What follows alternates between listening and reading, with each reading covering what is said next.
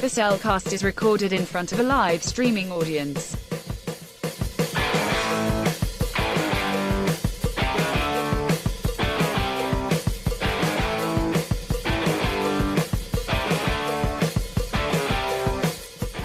Hello and welcome to another episode of The Cellcast. Joining me today is a man who just needs to get in the frickin' robot. Welcome, Jacob. But I'm too depressed. I can't think of anything else. It's so terrible. Oh my gosh, my life is terrible. Be like, why did I live? I don't know why. Man, dude, suck it up. Why, thank you. Let me introduce our co-host, a man who just decided and was like, oh yeah, I can take on 12 angels, whatever they are, by themselves, by yourself, because your gusto and everything. Welcome through. That was terrible. I'm not a redhead, and I'm also not a female. That's true. So that doesn't really fit. I'm assuming you're referring to Asuka. Yes!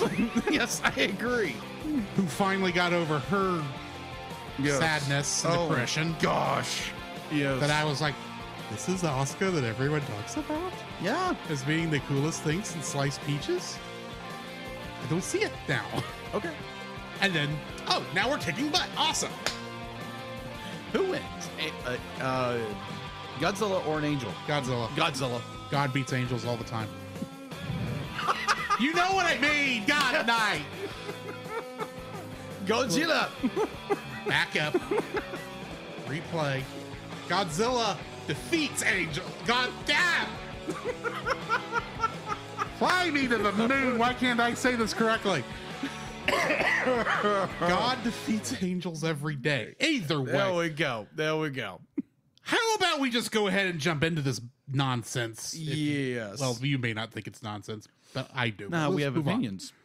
We all have opinions. And because technically this is the finale of a animated series segment, it just feels wrong not to start with this.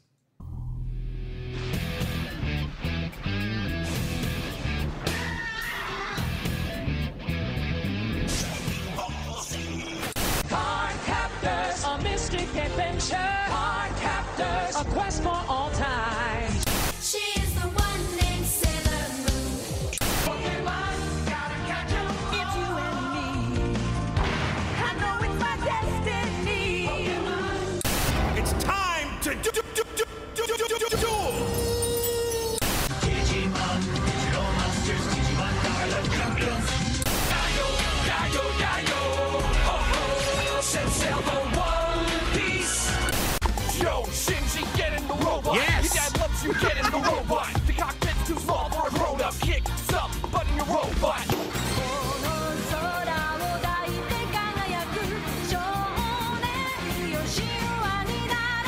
Emotional damage. That's Stephen He saying Emotional Damage and the Lost 4 Kids opening of Evangelion by Eagle 8 Burger.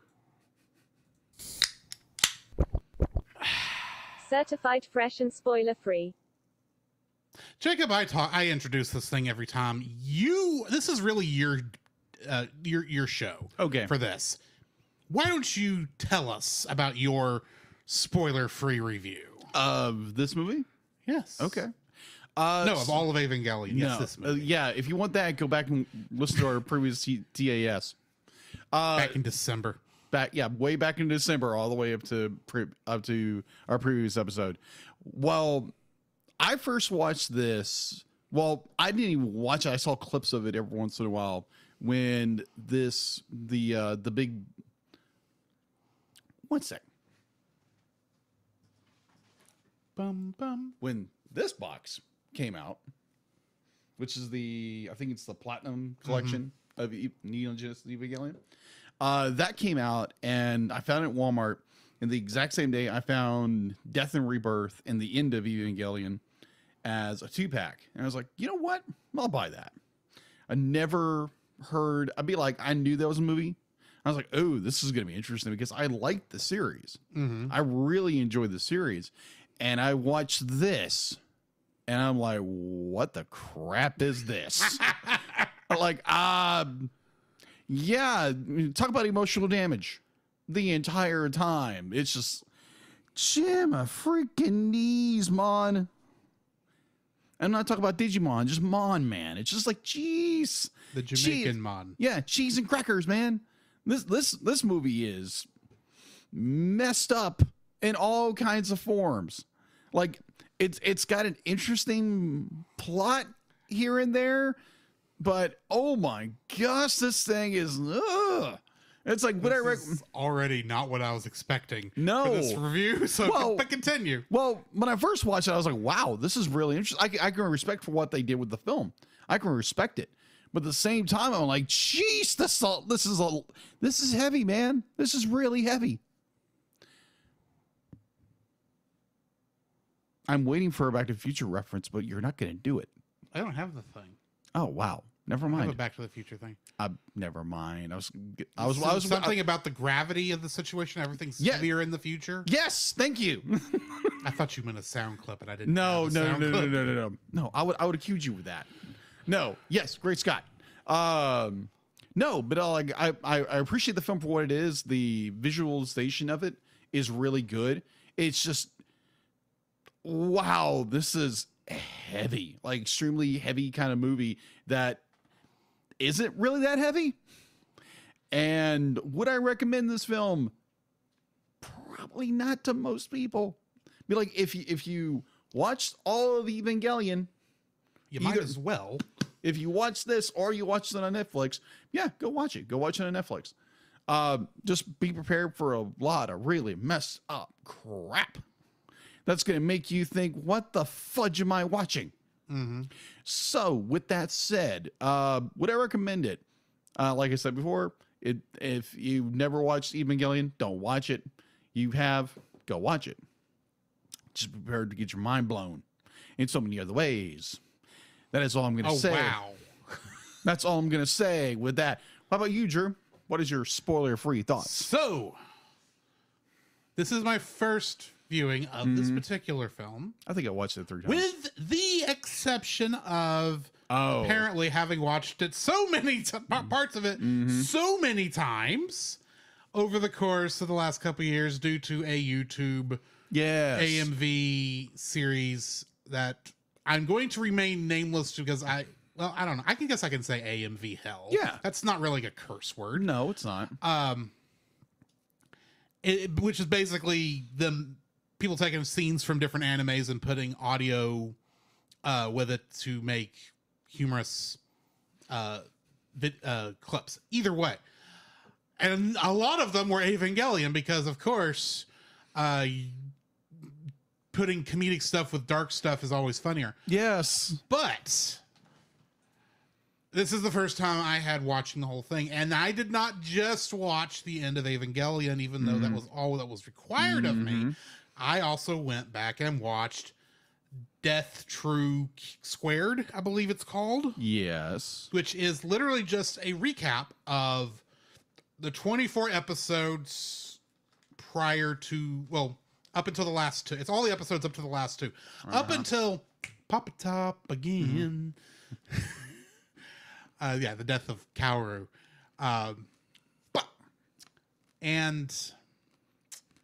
Yeah. I here's the thing. If you are going to watch the end of Evangelion, even if you've watched the other 24 episodes, do yourself a favor and go ahead and watch the hour that is Death True, because it condenses everything into a nice, easy package that is helpful in trying to figure out what is going on in this film.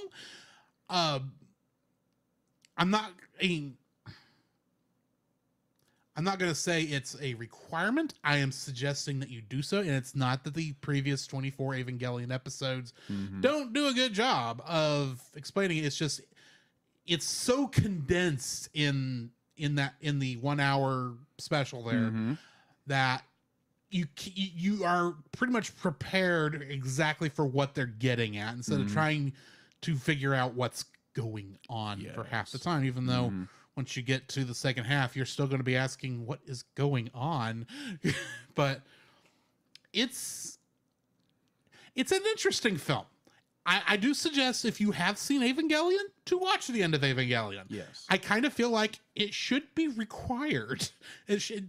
I'm not saying it should be replacing episodes 25 and 26. As goofy, as pretentious, and artsy as 25 and 26 actually are, but it is a great. I'm not gonna say it's great. It is well animated. It is the finale basically of the story, at least the original story, at least what Hideaki Anno felt about it after everyone poo-pooed the original ending, which we'll get to that, considering one of the bits of trivia made me go, you really are. This really is actually telling people where they can stick it. Yeah. And the people who hated the original ending, which, like I said, I understood. And I honestly, while this looks good, I think I do prefer the original ending the more we've talked about it. Fair. Even though it still makes, almost in a way, I just kind of wish it stopped at the death of Kaoru. Oh, agreed. We don't need those other 2 episodes, and we really don't need this film, but I don't know, it's just a nice way of finally putting some form of closure, and this is very beautifully animated. Oh, it is. Agreed.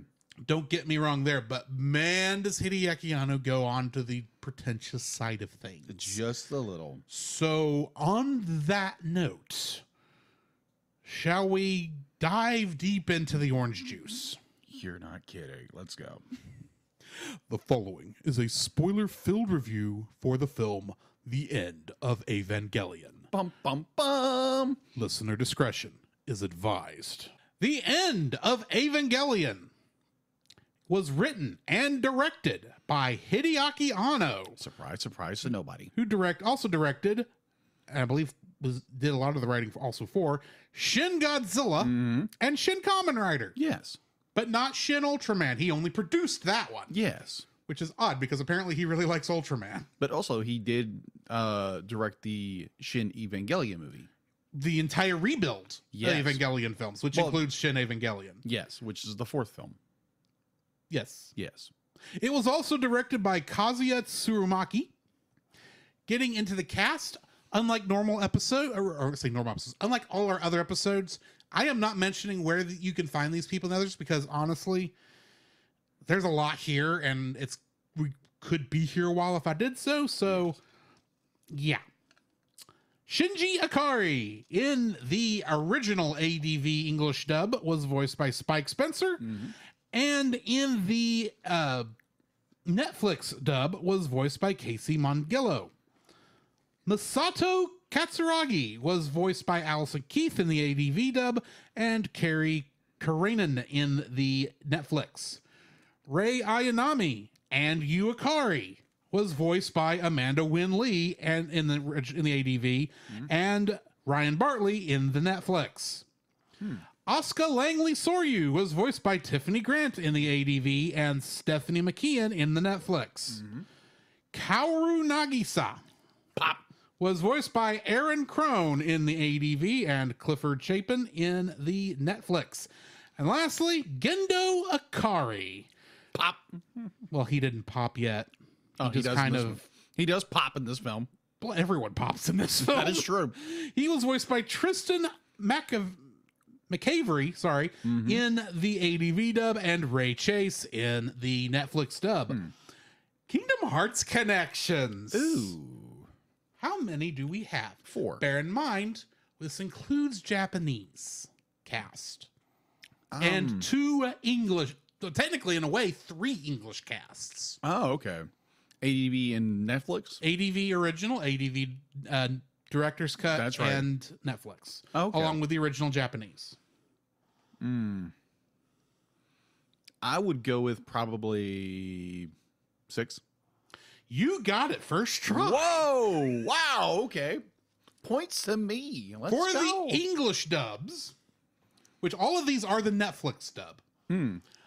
Ray Chase, who played Gendo Ikari in this, plays the Master of Masters in Kingdom Hearts, who may or may not be the actual final villain if we ever get Kingdom Hearts 4. But he did show up for like 5 seconds in a couple of these things. J.P. Karliak is the voice of Kaozu Fuyutsuki in the Netflix. Okay. And was additional voices in Kingdom Hearts, and was just recently in another thing we reviewed over on our Patreon. Oh, okay. A certain exciting television series. Greg Chun was voiced Ryoji Kaji in the Netflix. Yeah.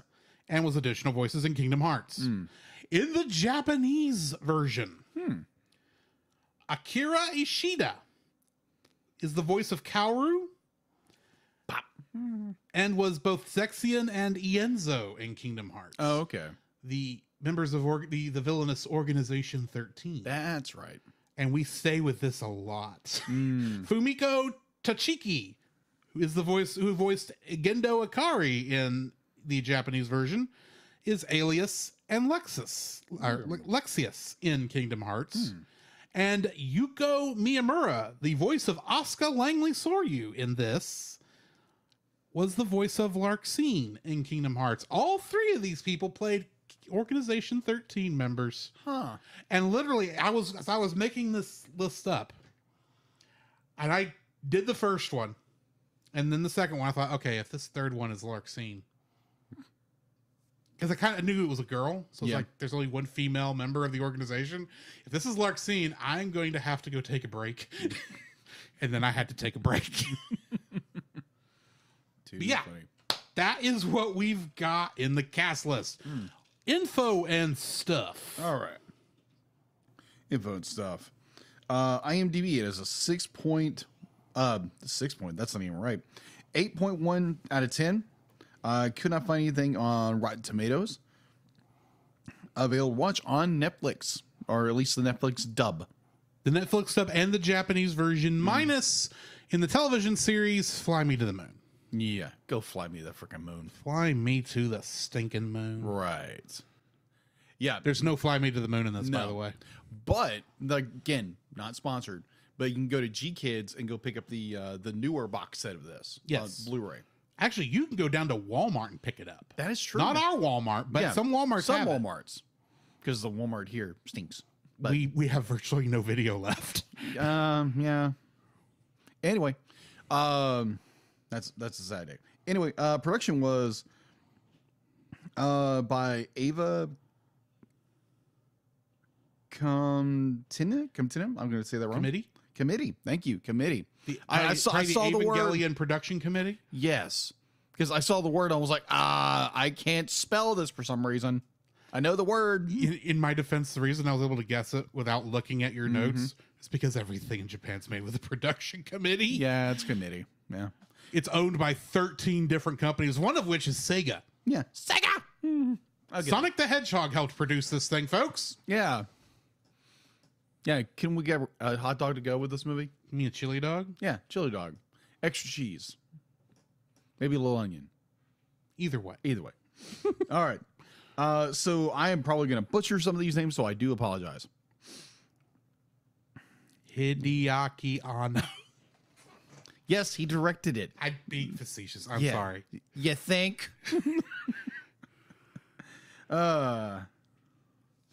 Kaido Kawen. Kadokawa? You spell it. You say it then. You say it. I'm sorry. I've seen this like in 100 different places. Okay, so you just want me to go through all of the... No, just go the one. The one. Kadokawa Shoten. Thank you. Project Ava. Gainax. Production IG. TV Tokyo. Sega! Toei Company. Distributed by Toei Company. That's about all they did for this one. That is true. Release date in Japan was July 19th, 1997. And most recently here in the United States in 2024 in theaters. Last week. So if you want Not to get around here, but it was last week. Yep. If you want to get emotionally damaged, yeah, go watch it in theaters. Well, except it's probably gone now because I think it was a one night only thing. Yeah, it was like a two nights. 2 nights, 200 miles away. Yes. All right. So runtime is 87 minutes. Box office. And in the United Kingdom? No, in Japan. Japan. In Japan. In Japan. Yeah. It was a 2.4 47 billion yen, or you can translate that to 19 million. I did just recently look up the recent box office releases. Let's see. We're going by these numbers. Domestically, it $1.3 million. Internationally, 261,223, with a worldwide gross of $1.4 million. So that is the current what this movie has made over the span of 2 decades. Going back to my notes. All right, home release. Now I am only going to refer to the North American Canadian A.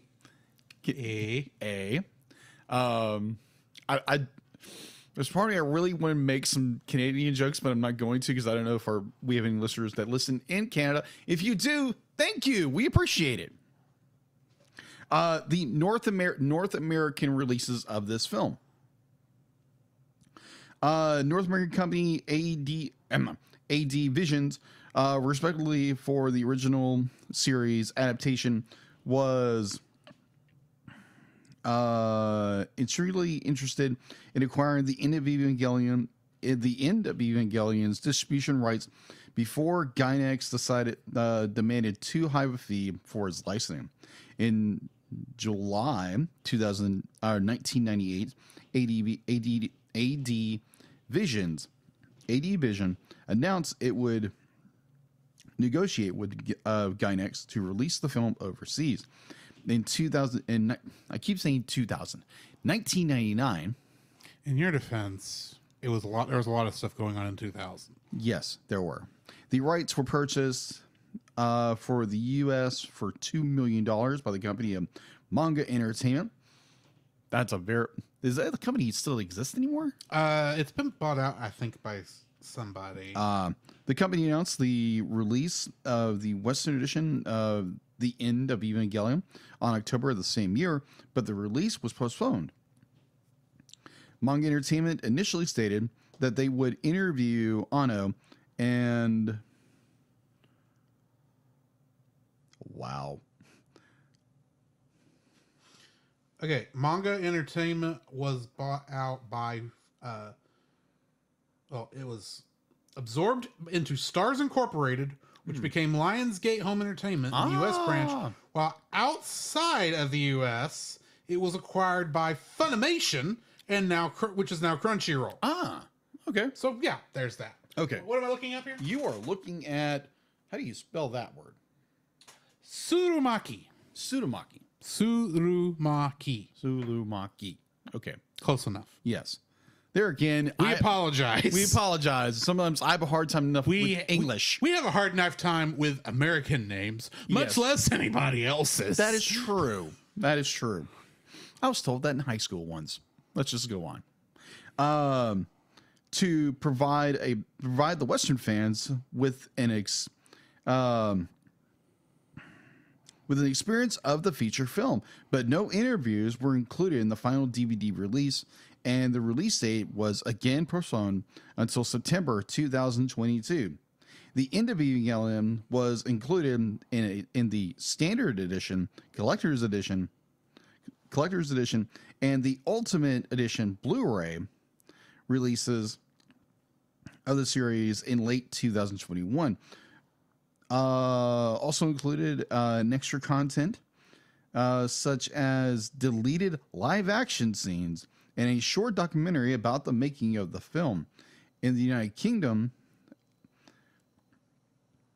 Anime Limited screened Death, Truth 2, and The End of Evangelion in theaters on November 11th and the 14th of 2021. Despite Anime Limited permitting the Manga Entertainment English language dub, the DCP file distribution to theaters for the November 11th screening was compelled using more recent Netflix up. The error was fixed in time for the November 14th screening.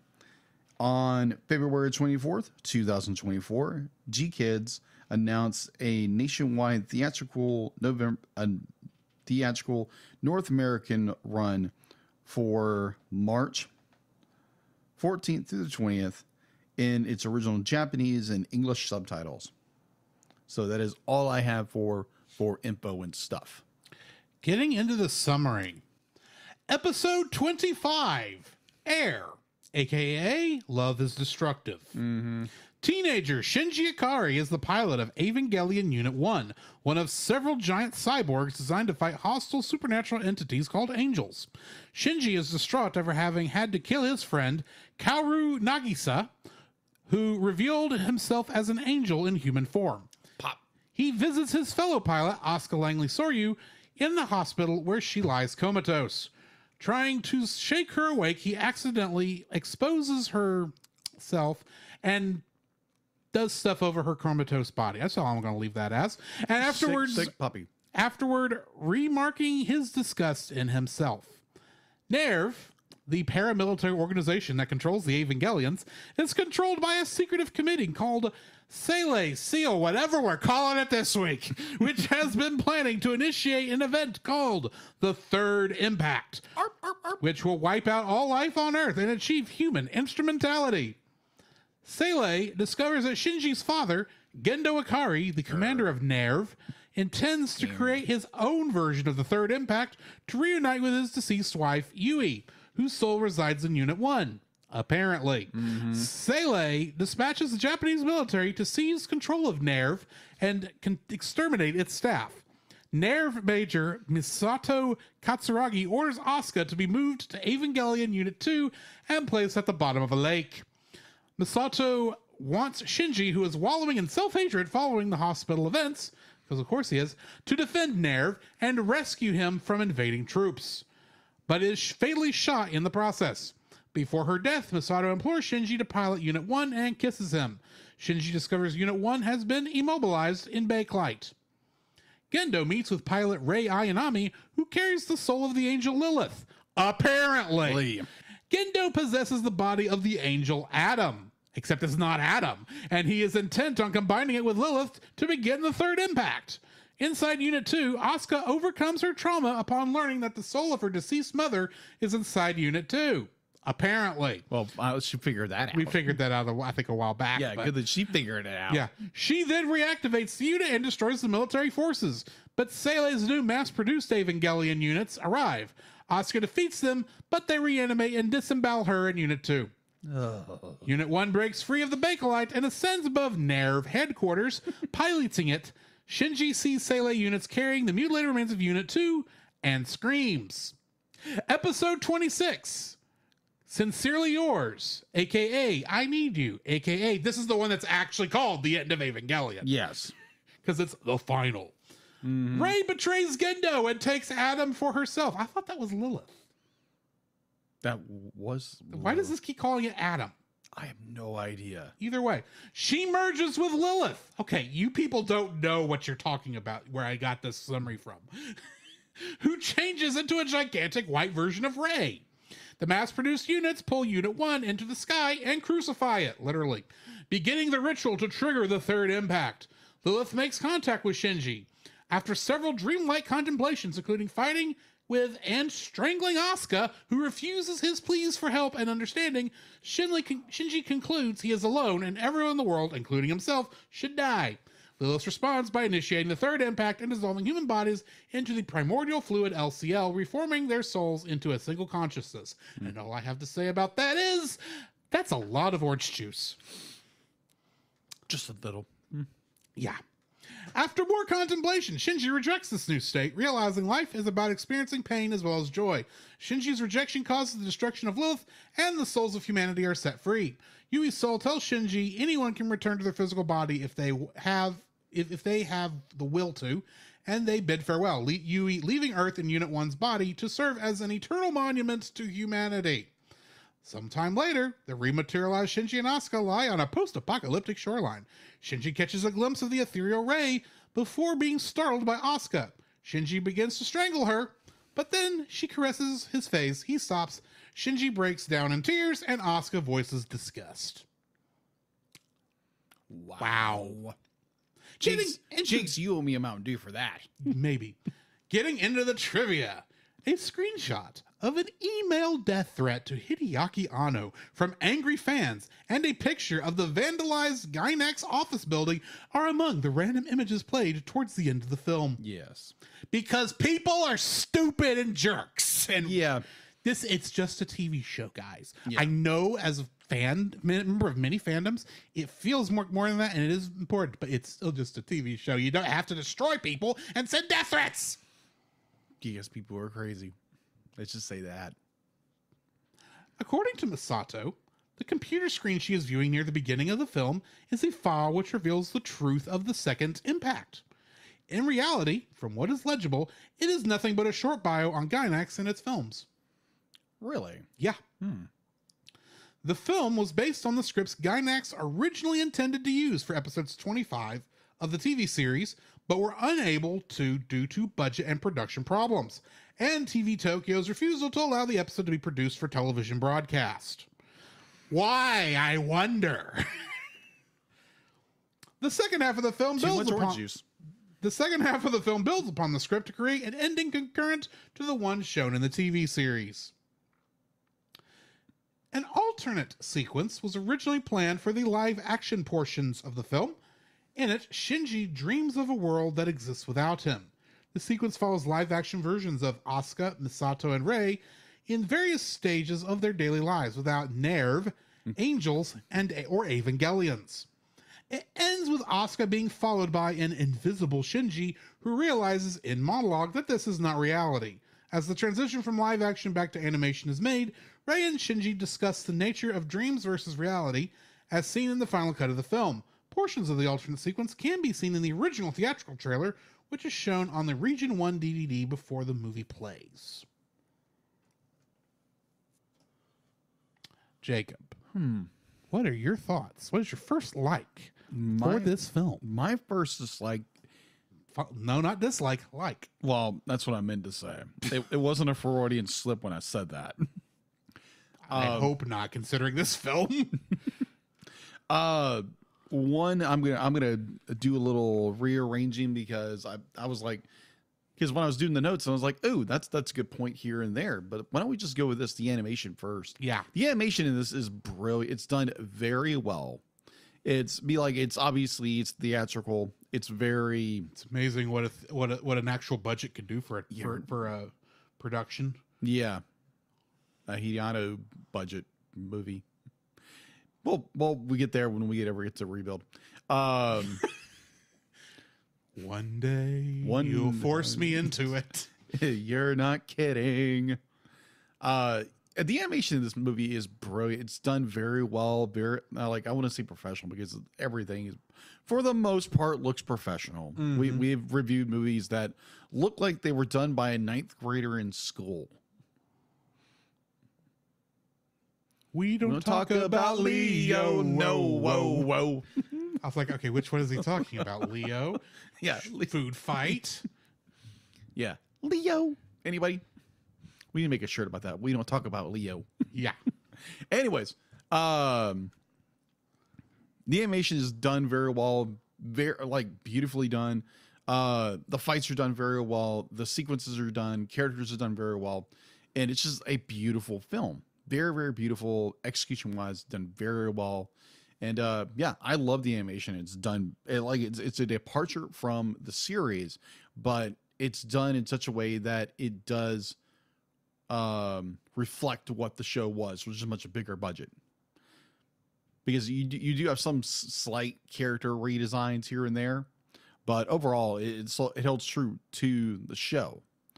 So yes, animation is brilliant. What is your first like of this movie? Well, so far we're in accord. because the animation in this film is very good. Like I said a minute ago, it's amazing what you can do with a budget. Yes. Because even the talking scenes look 10 times better than even the action scenes of the television show, just because they have money to actually animate everything. You're not kidding. Granted, they do some of the They for do. aesthetic purposes primarily. They do some of the other things, but they're able to do so much more even with that Agreed. with the budget. There's not a moment where I'm watching it and going, this is just absolutely beautiful what I'm seeing. Even the stuff that's also disturbing and disgusting. Yes. We'll get to that. We'll get there when we get there. But yeah, it's a beautifully animated film. And it almost makes me want to watch other animated Hideaki Anno stuff when he has a budget. Not saying that the show was bad by any means. No. Don't get me wrong. No. But it was definitely designed in a way to maximize money for the fight scenes, which left the rest of it kind of hanging sometimes. So, yeah, I'm definitely going with the animation on this as my first like. What's your second like? It's beautifully disturbing. Ain't that the truth? You're not kidding. Oh my, it's like, wow. It's like, jeez. It's like, this movie is just, it's so bizarre that it's beautiful in so many different ways. I think of when the third impact happens and all the characters are going puff into orange juice. Be like, that's, whoa, okay, that is incredibly disturbing, but incredibly beautiful at the exact same time. Or we have Asuka's fight with the Ava series. But like that, oh my gosh, the way that these Avas literally turn into vultures and just tear that Ava apart, it's so gut wrenching. It's so gut I wrenching. have seen that somewhere. Obviously, it was inspired by this. Yes. I just can't remember what I saw it in. It might have been Bleach. The more I think about it, but I'm not sure. Possibly. Anyway, continue. But oh my gosh, be like the amount, be like there's so much detail in this movie. Definitely when you get to the more gory and graphic scenes, it's oh wow, okay, I'm feeling really uncomfortable. At the same time, you're like, wow, that's done very well. Like again, the Unit 2 getting picked apart by vulture Avas. Jeez, that was that hurt it just by look. Just yeah, watching you're it. not kidding. But it's like, oh my gosh, again, beautifully disturbing. That's why I'm going to describe it. So that's my number 2, beautifully disturbing.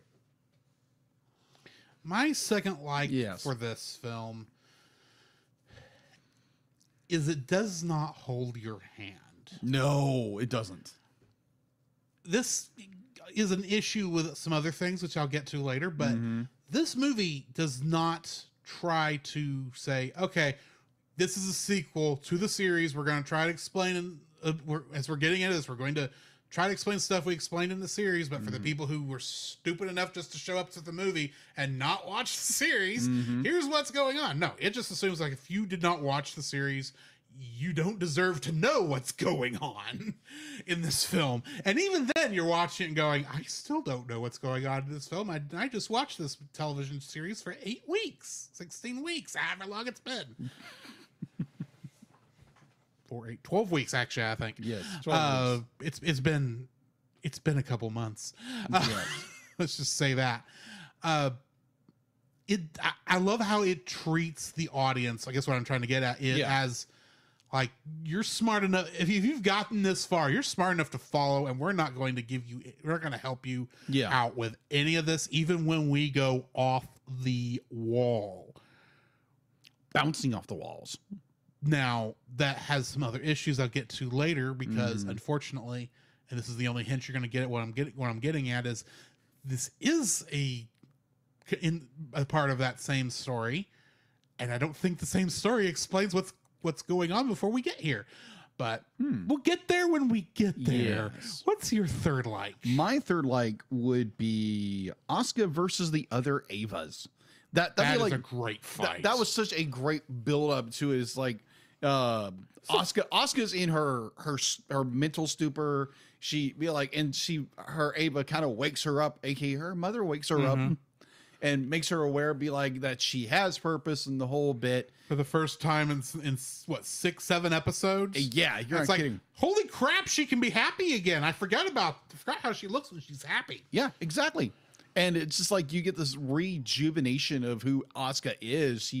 Her fire is rekindled as like who she is and how she can do, and be like she taps into the full potential of her Ava through her mother's spirit. And it's just like, and then you get these vulture like things that are supposed to be Avas with the S2 drives. S2 drives. It's like, Which I just still don't know what that means. it's vaguely explained in the series, but it's again very vague. Everything in this show is vague. Might be part of the issues I have. Yeah, just a bit. But I enjoy the where Asuka, her power connection is severed, and it's like, okay, I've got 5 minutes to tear into these guys, and sure enough, she does, and it's gloriously bloody and just beautifully animated. I wish I had timed it. Yeah, Because I am curious if they actually did that whole thing in 5 minutes, because it feels like 10 minutes. It does. How much goes into it, and it doesn't drag. No. It just kind of feels like you're just sucked right in, and it has you for that entire fight. Yeah. And it's like, okay, we didn't even get anything this good in the show. Yeah, you're not kidding. And we're giving it to Asuka because she's the one whose unit is working at the moment. Yes. And is not wallowing in self-pity. Yeah, we'll get there when we get there. But yeah, Shinji's fight with Shinji doesn't do anything in this film. Let's say that. For the first, really, the whole thing, yeah. The whole thing, he really does nothing. But Asuka, who has like this big shining moment in this movie, and then gets eviscerated, is the best word. Yes. My gosh. But that, in like all of that, in culmination, the entire thing is just like, jeez, oh my gosh. Like I said before, beautifully disturbing. That scene in itself is beautifully disturbing. It's like, be like, the fact be like, it's like, oh my gosh, be like, kids, stop, please stop. It's like, nope, it's not stopping. It's not gonna stop. Oh my gosh, I'm gonna lose it. And it's like, oh geez, but so freaking good. Yeah, so my third is the entirety of Asuka's awakening in her Ava and her fight against the mass-produced angels, or I'm calling vulture angels. What's your third? My third like for this is going to sound weird, Misato. Misato, okay. Yeah, I say it sounds weird because to me, granted, I know technically she's probably the only one you could say died in this. Yeah. Maybe Gendo did, but if he did, he did so off screen. And what's her name? Blonde-haired lady. Yeah. She died. Yeah, she died. The main scientist. Yeah. But I mean, she's Katsuragi. Katsuragi, yes, thank you. But Misato is the one given the good death. Oh yeah, I agree. The one that hurts. The Yes, one that it does. The one that's earned in many ways. I'm not saying the other two weren't earned, but they were earned in a negative way. Yeah. Because you don't like Gendo or Katsuragi by the end of the show. No. But Misato has been the only positive thing in Shinji's life Yeah. for the series, maybe even for his entire life. Yeah. And her death, even though it still doesn't motivate Shinji to get off his butt, hurts in such a good way Yeah. that I was like, oh, because it was coming, and I was like, oh, you're killing Misato? Why are you killing Misato? Wait, she shows back up later, isn't she? Because I've seen those clips of the orange juice. She's in that. Okay, that's an entirely different kettle of fish. Yeah.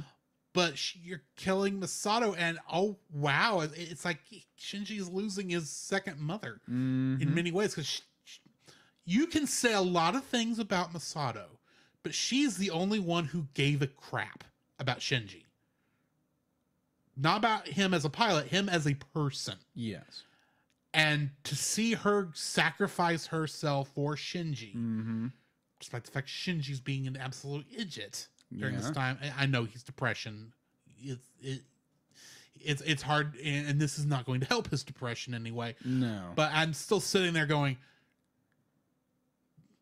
literally, after she's dead, he rides the elevator down and he's staring at Bakelite covered Unit 1. I'm going, get a jackhammer, dig your way in there, and get in the stupid robot, Shinji.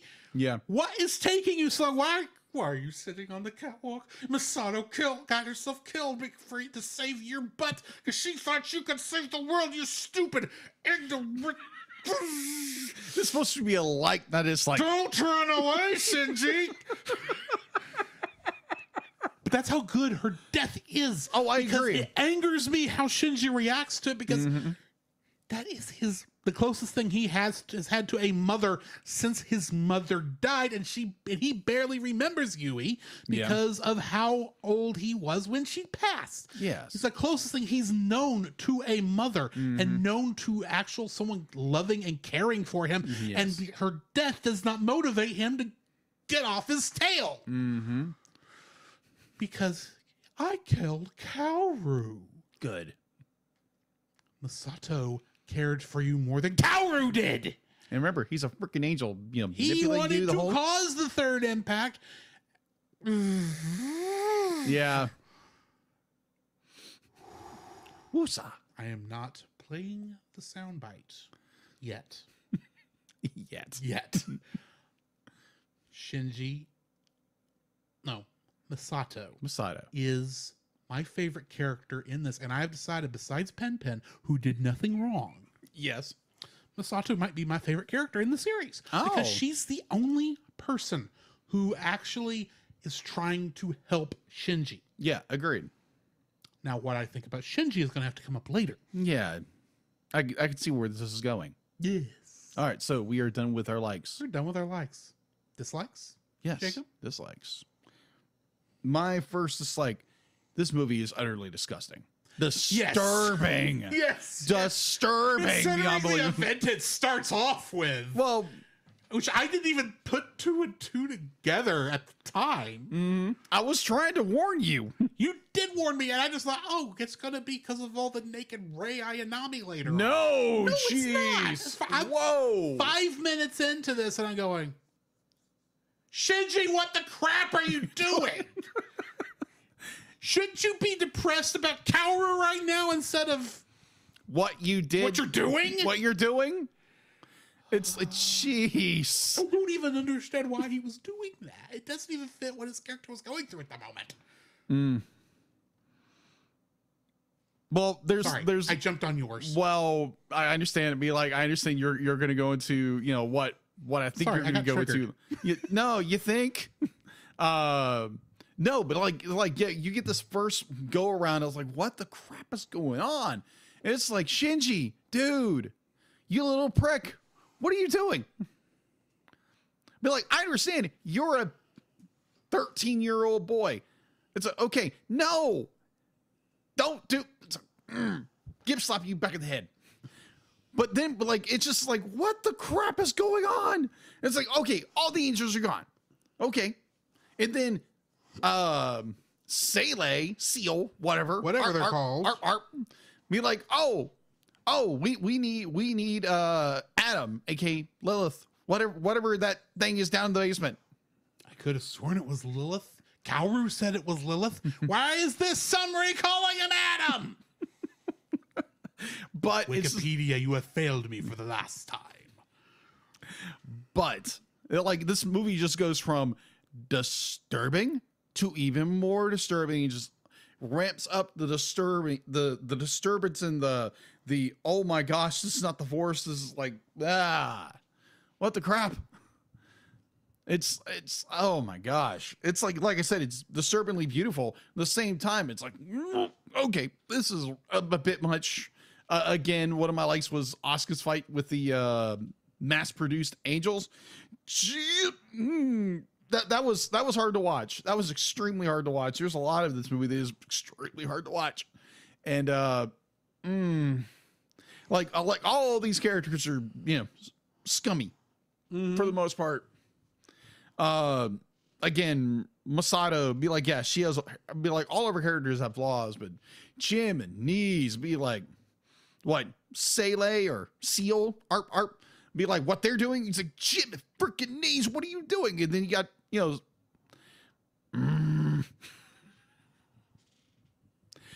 Shinji's dad. It's like Jim and Gendo Akari.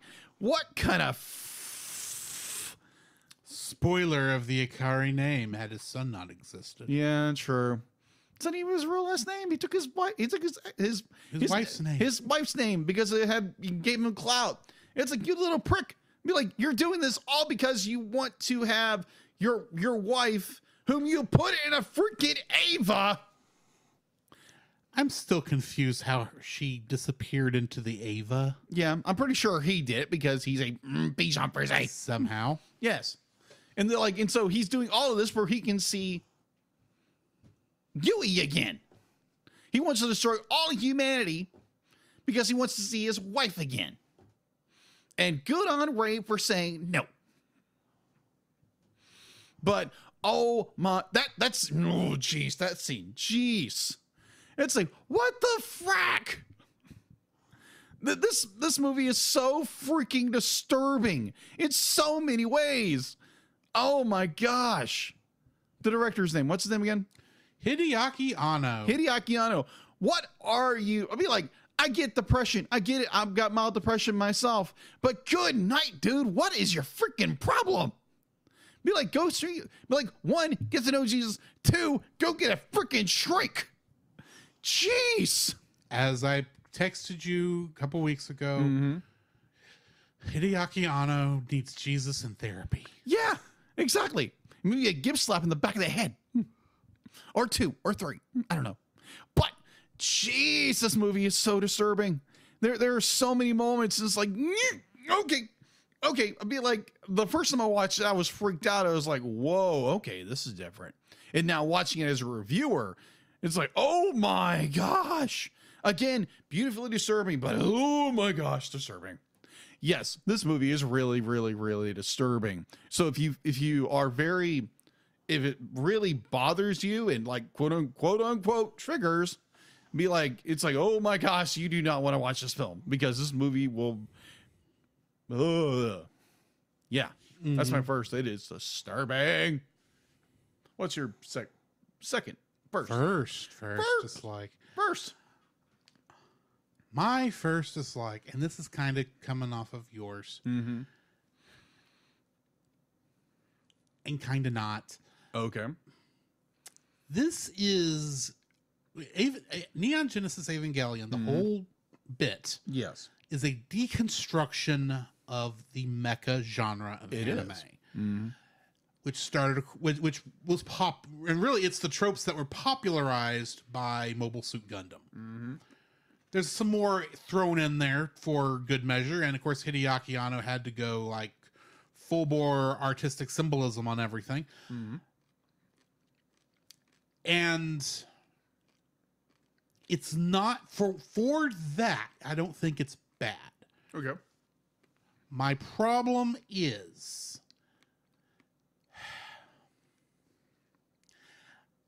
it has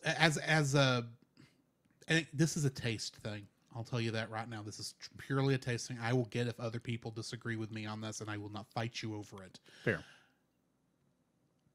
This movie is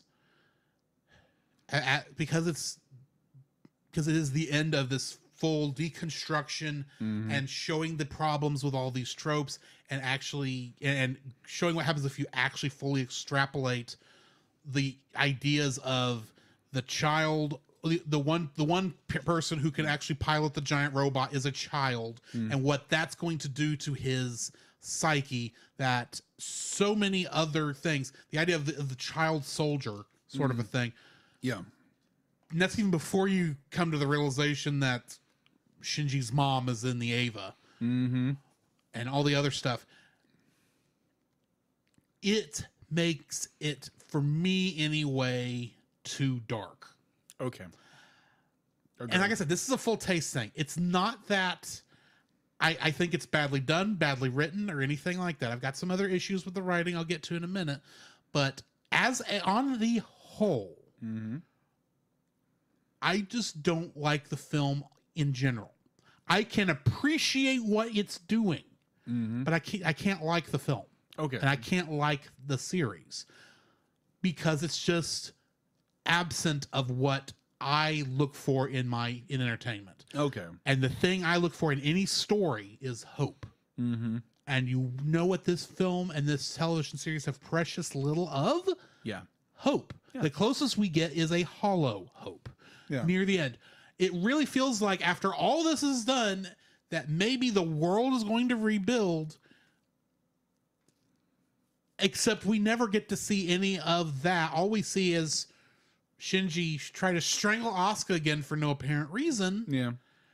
And she says disgusting. And I actually rewound. It's like, I missed something. I had to have missed something. There's got to be a scene after this. Why is it going back to the, what do you want to watch next screen here on Netflix? Why isn't it giving me the actual thing? And it's because it has, what little hope it has is destroyed by her saying disgusting. Because at first, when I was watching this, trying to dissect it without looking up what stuff is. Yeah.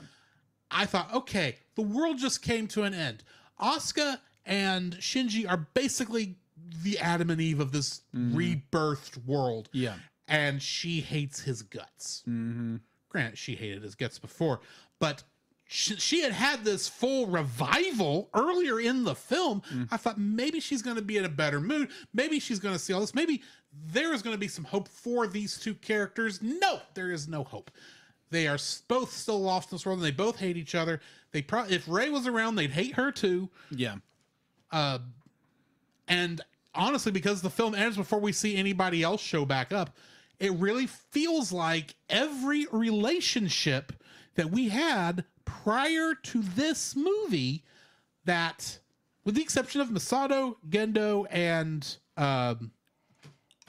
Katsuragi, who, it's understandable, they died outside of the third impact. They don't come back. That's just how stuff, I can get how that works. But everyone who turned into orange juice is, from what I could tell, coming back. And we don't get to see that. We don't get to see their life going forward. We don't get to see the smile in the end of the television series at the end of this movie. Like, honestly, should have happened after as life was being rebuilt and everything was coming back to normal, and Shinji having forgiven himself for all the crap he put himself through. That smile should have been there. It ends in the wrong spot, in my opinion. There should be another 15, 20, 30 minutes of story just to wrap up the last of the plot lines, to give us that good ending. I get that that's not dark and deconstructive enough.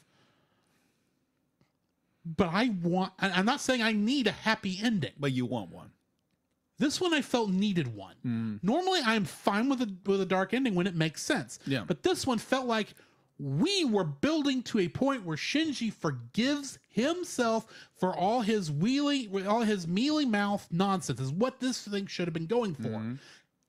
And he's still the same despicable human being he is at the beginning of this film. There is no character growth for Shinji. No, there isn't. And I'll get more into that in a minute because I'm kind of slowly merging that direction. But that's the best example I can give for how, as the final chapter of this deconstruction of the child soldier in a mech anime thing, it ends with no hope. And I felt like I got to the end of this and it's like, then what was the point? Fair. I have been watching this since episode 1, and I feel like, well, I've enjoyed it for the show. Don't get me wrong. And I've enjoyed our reviews. I'm happy to do that. Yeah. As someone who has been trying to watch this anime for the past 20 years and having a hard time getting through it because of, just different things and timing and all that other kind of stuff, I feel like a lot of that time I wasted because of the ending of this film. Yeah. I can see that. That's my first dislike, and you can tell where this is going. I got you. What is your second dislike? Mine kind of bounces off your first. My second is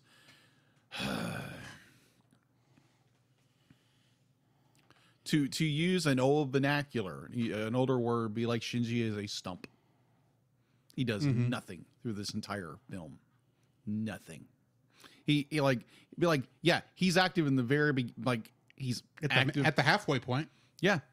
Well, be like you get the scene where he's trying to wake up Asuka because he wants someone to be there for him. His obsessiveness to be like someone to give him praise and give him this, and because he doesn't have a value in himself, he's got to find value in others, and it's just like like this, and then like his total like complete inactivity the entire movie.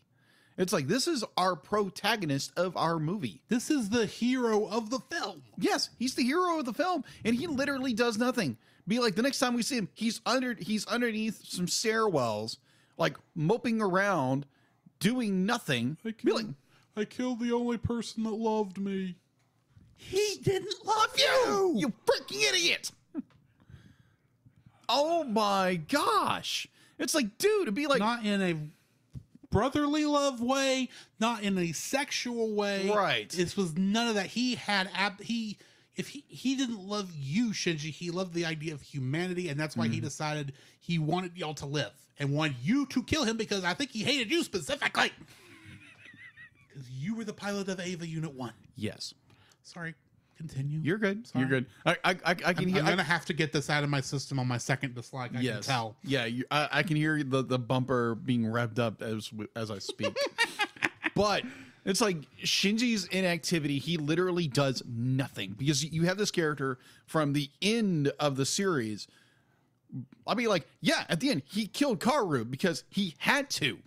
He had to, even though he's blaming himself the entire time. Like, dude, did his job.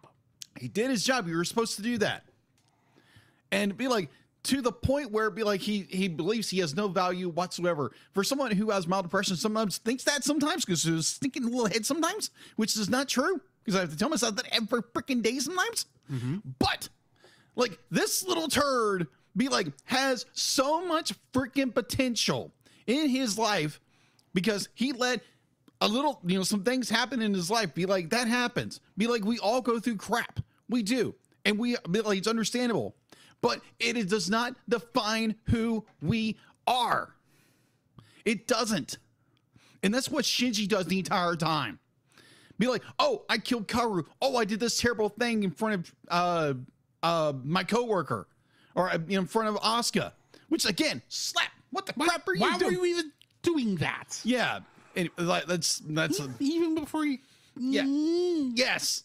Anyways, like Drew said before, be like, Masato is literally a mother figure to him, and he's so self-absorbed in himself that he doesn't even realize that, like, oh, she sacrificed her life. That he's touched by it, but he's so broken he can't do anything, or he doesn't want to do anything.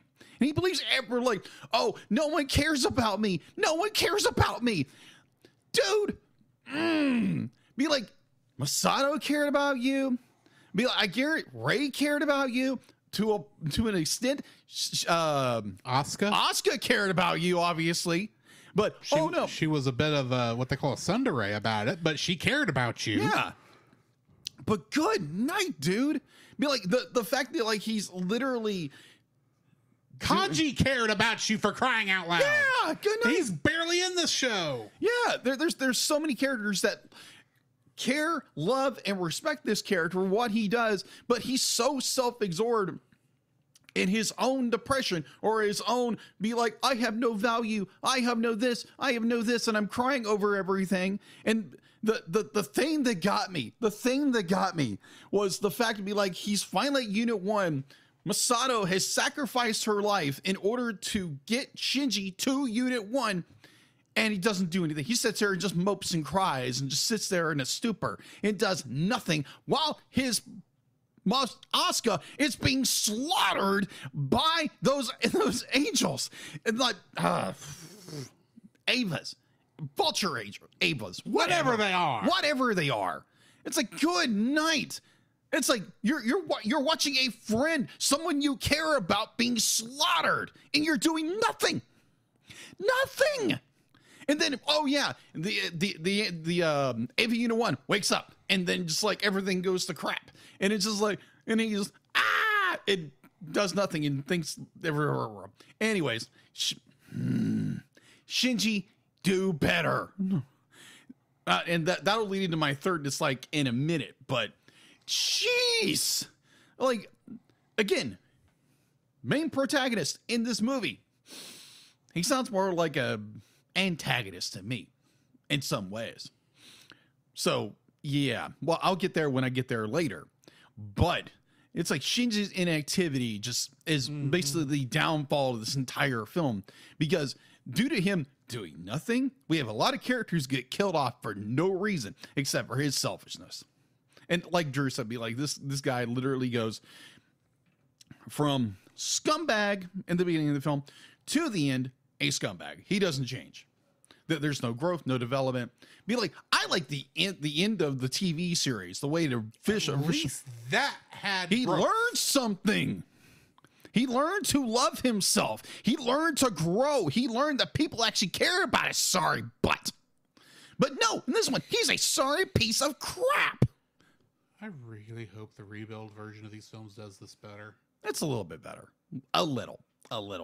But it's like, yeah, Shinji is just like, this is a family-friendly show. And like, yeah, I don't, yeah. Bichon Frise. Anyways, that is my second dislike. Shinji's just yeah. On that note, Yeah. my second dislike. Rentmaster activated. This audio clip owned by Nate Marchand of the Monster Island Film Vault. For more information, please go to monsterislandfilmvault.com. Nate Marchand is going to appreciate that clip being used in this episode. Just saying. You're welcome, Nate. However, Shinji, get a grip on yourself. Quit being a scumbag. And here's just a wild idea. Be a freaking main character instead of just a glorified extra sitting underneath a stairwell because my best friend died because I killed him. I don't know why I'm using the unicorn voice for this. Because the unicorn had more cojones than Shinji has. Shinji, you over idiotic. Okay, let me back up. Overinflated. I get that the death of Kaoru is caused him to slip into a depression. And I know that depression hits you worse than just a funk, than just feeling sad. I know it's worse than that. And you literally, I understand when depression hits, when clinical depression hits you, which is what this is pretty much supposed to be, you don't feel like doing anything. Doesn't matter what's going on. It's hard to get a person motivated. I understand this. I may not have experienced it, but I understand it. At the same time,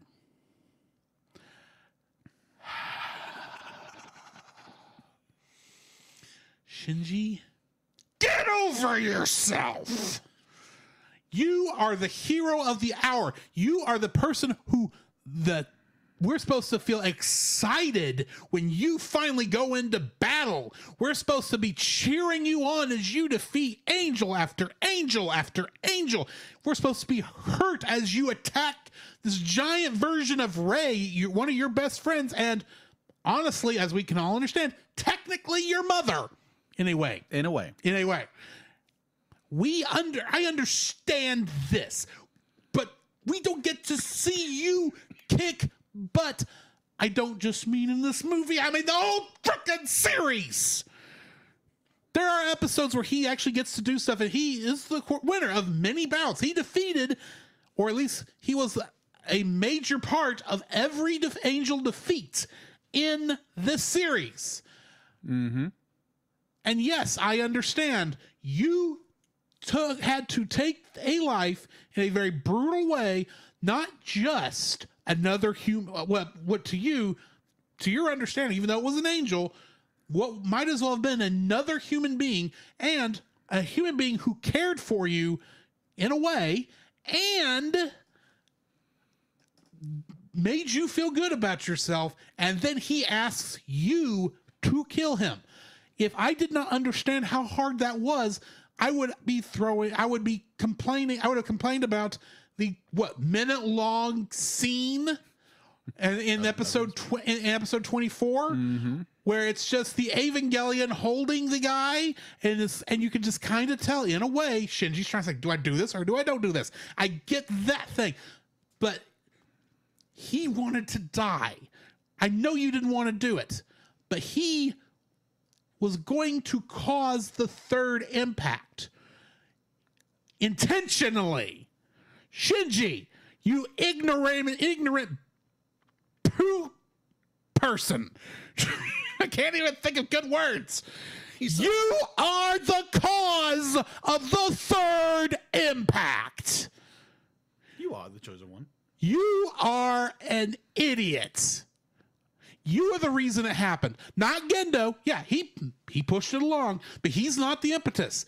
Not Asuka, because she actually kicked butt in this film, and she did everything she could to stop it from occurring. I'm not even blaming Rei, because as far as I'm concerned, the real Rei Ayanami died 2 episodes ago when she sacrificed herself to save you. The Rei from the episode after that and the Rei in this film, that's just somebody else. That's apparently Lilith. That's not the Rei you got to know. As far as I'm concerned, she's already dead. But Shinji, get off your butt and do something. I can maybe forgive you getting all the way down there and seeing the Ava unit being covered in Bakelite, which I don't think Bakelite works that way, Hideaki Anno. No. Breathe. This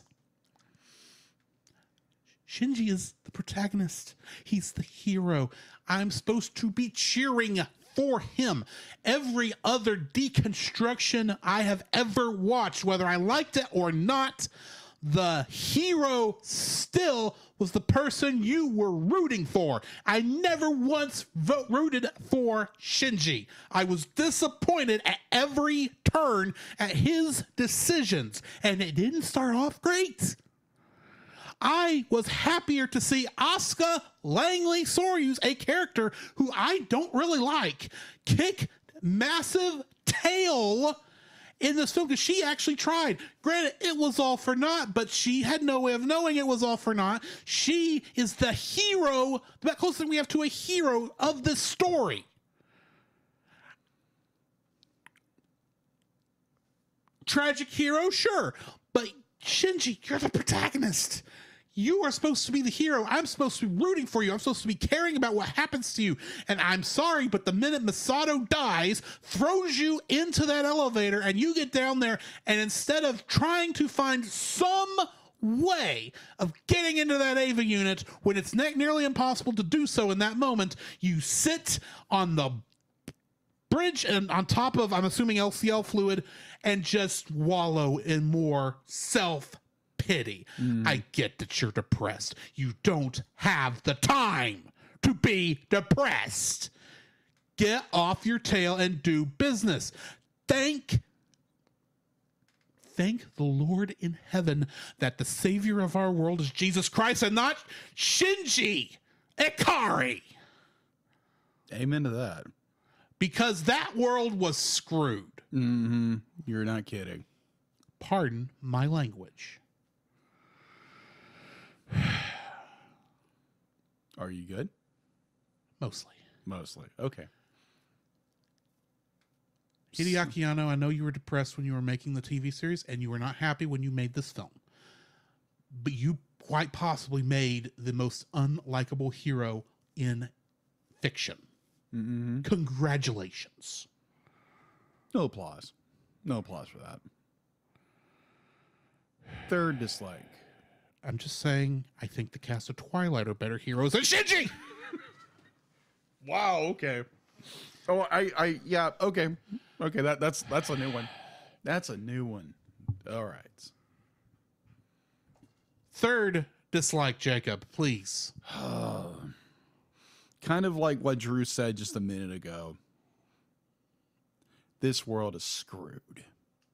Because the fate of the world is in the hands of a little narcissistic little prick.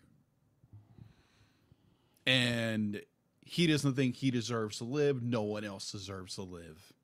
Because he's a narcissist beyond measure. Because there again, in the TV show, he got better. He got better as a person. This movie, he's a little prick who's a narcissistic little turd who knows nothing of anybody else except himself. There's a great scene where I think it's during the third impact where he has an encounter with Asuka, and he's trying his best trying to get her attention, just love me, whatever, and be like she completely rejects him, and just like a narcissist would, is gonna blow up and do very terrible things to somebody because they don't get their way. And this, like Drew said, this is our hero. This is our protagonist of the movie, who is faced with the ultimate dilemma. What do? I have the fate of the world in my hands, and all I do is wallow in my own self-pity, wallow in my narcissism that, oh, I have no value, so no one else's value. And it's like somehow his own Ava talks to him a little bit like, hey, there's a little bit of hope here. No, there's not. Yeah, there's not. Shinji's the chosen one. Yeah, chosen one. You're like, at least Anakin Skywalker at least redeemed himself. This kid didn't. This kid had no redemption whatsoever as a character at the end of this film. It was literally, oh, I'm the only one who should survive. And Asuka, for some reason, maybe she had a stronger will than most people. And everyone was totally fine with just being one entity. Okay. Again, everything in this movie is so vague, it's not even funny, and it's trying to be this very high philosophy. And again, it's not. It's very low level. And there again, if you've taken philosophy 101 in college, you get it. Yes. It's not that hard. The problem is this is the philosophy of a high schooler Yeah, that's true. who's watched way too much to depressing music. Yeah. So yeah, we have a world that is literally gone to hell in a handbasket, is completely obliterated because of a narcissistic little prick who does not care for anyone except himself. And I wish we would have had the Shinji at the very end of the TV series, and instead of this little prick who's supposed to be our hero. But in truth, he's more of the villain of the piece. Yeah. We can say Third Impact, we can say Gendo, we can blame it all. But the fact to be like, this kid, this little narcissist little prick, decided the fate of everybody in humanity because I don't care about myself, so I don't care about others. So I'm gonna wipe everything out, except for me and the girl I kind of have a crush on, but I hate because I hate myself because I can't have anything else except me. You little prick. Bravo. No clap for you. The end of this movie is just so incredibly depressing and so incredibly insulting. Like Drew said, be like, you are supposed to be the hero. You are supposed to be the one that is supposed to rise above everything, like he did in the very end of the series. Rise above it, learn, grow as a person. And instead, he wallowed in his self-pity and destroyed humanity because he was a prick. And he was a narcissist and selfish. I like Evangelion. I like the series. This movie I hate. I hate with a passion. It's so just disturbingly disgusting. And just, again, like Drew said, so thankful that our Lord and Savior Jesus Christ, who came and died for our sins, isn't Shinji Ikari. Because Shinji would have been like, oh, screw you guys. I'm done. Be like, I'm gonna go wallow in my own kingdom. Thank you very much. Praise the Lord that our Savior was both human and God, and chose to save us from our own sins, rather, and then let us be separated from God forever. praise the Lord, he wasn't Shinji. Mm-hmm. So yeah, that is my third dislike.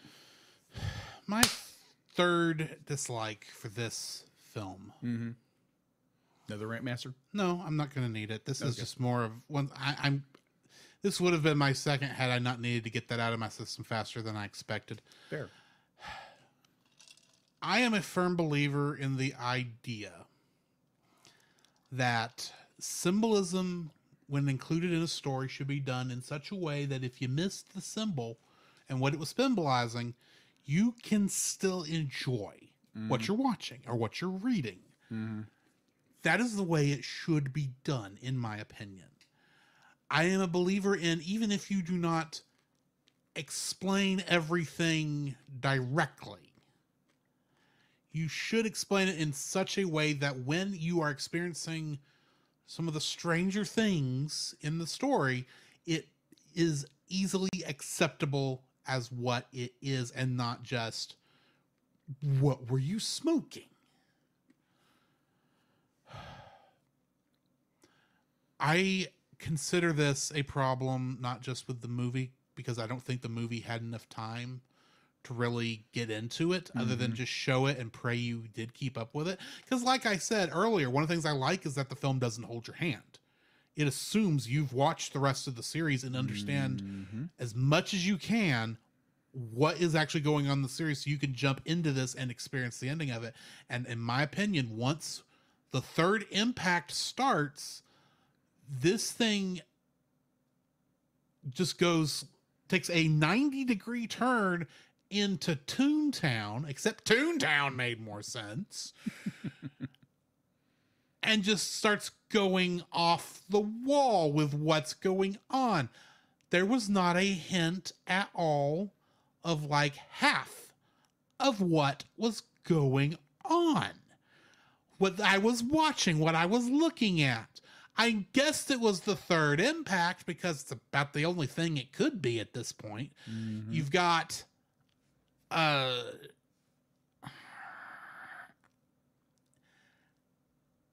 the show never told us or gave any hint what the third impact really was. It kind of did with episodes 25 and 26 when it was going into the human instrumentality stuff, but it really didn't explain in a very clear way what was going on. It didn't explain what the third impact would actually cause, because as far as I can tell, the first impact, which I'm assuming is when Lilith landed on Earth and created humanity, and the second impact was when they woke up Adam up on Antarctica. I caught that much only because of Death True, whatever it's called.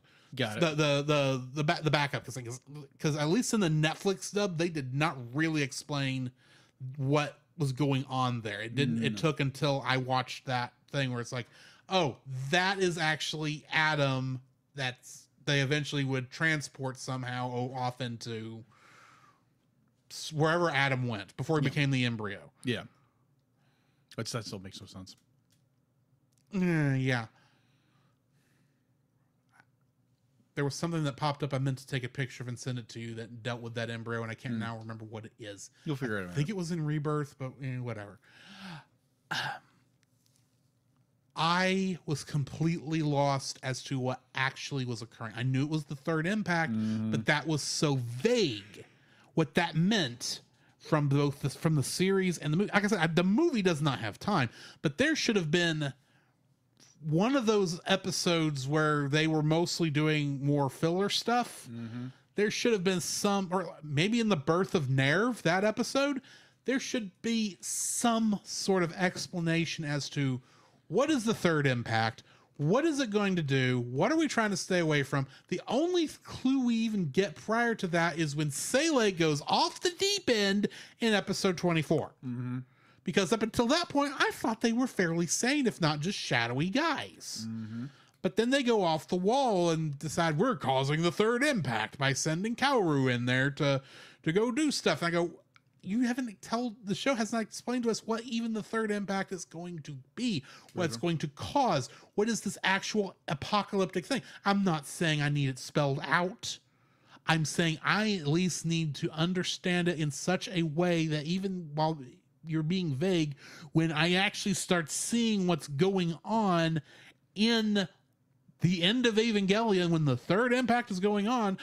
I'm not going, well, I guess that must be the third impact. I should know, oh crap, the third impact is happening. Everything's going to pot. Except I'm sitting there trying to figure out what it is I'm looking at. We didn't even know there was it was not clear, at least to me anyway, that the Ava series that we see in this was even being worked on. Yes, there were production units involved being made. They mentioned that, but the fact that they were all going to be these basically angels, because they're not Evangelion units. Not in the way we've seen Ava units throughout the rest of the series. These are entirely new shebangs. These things probably don't even have pilots. Nope.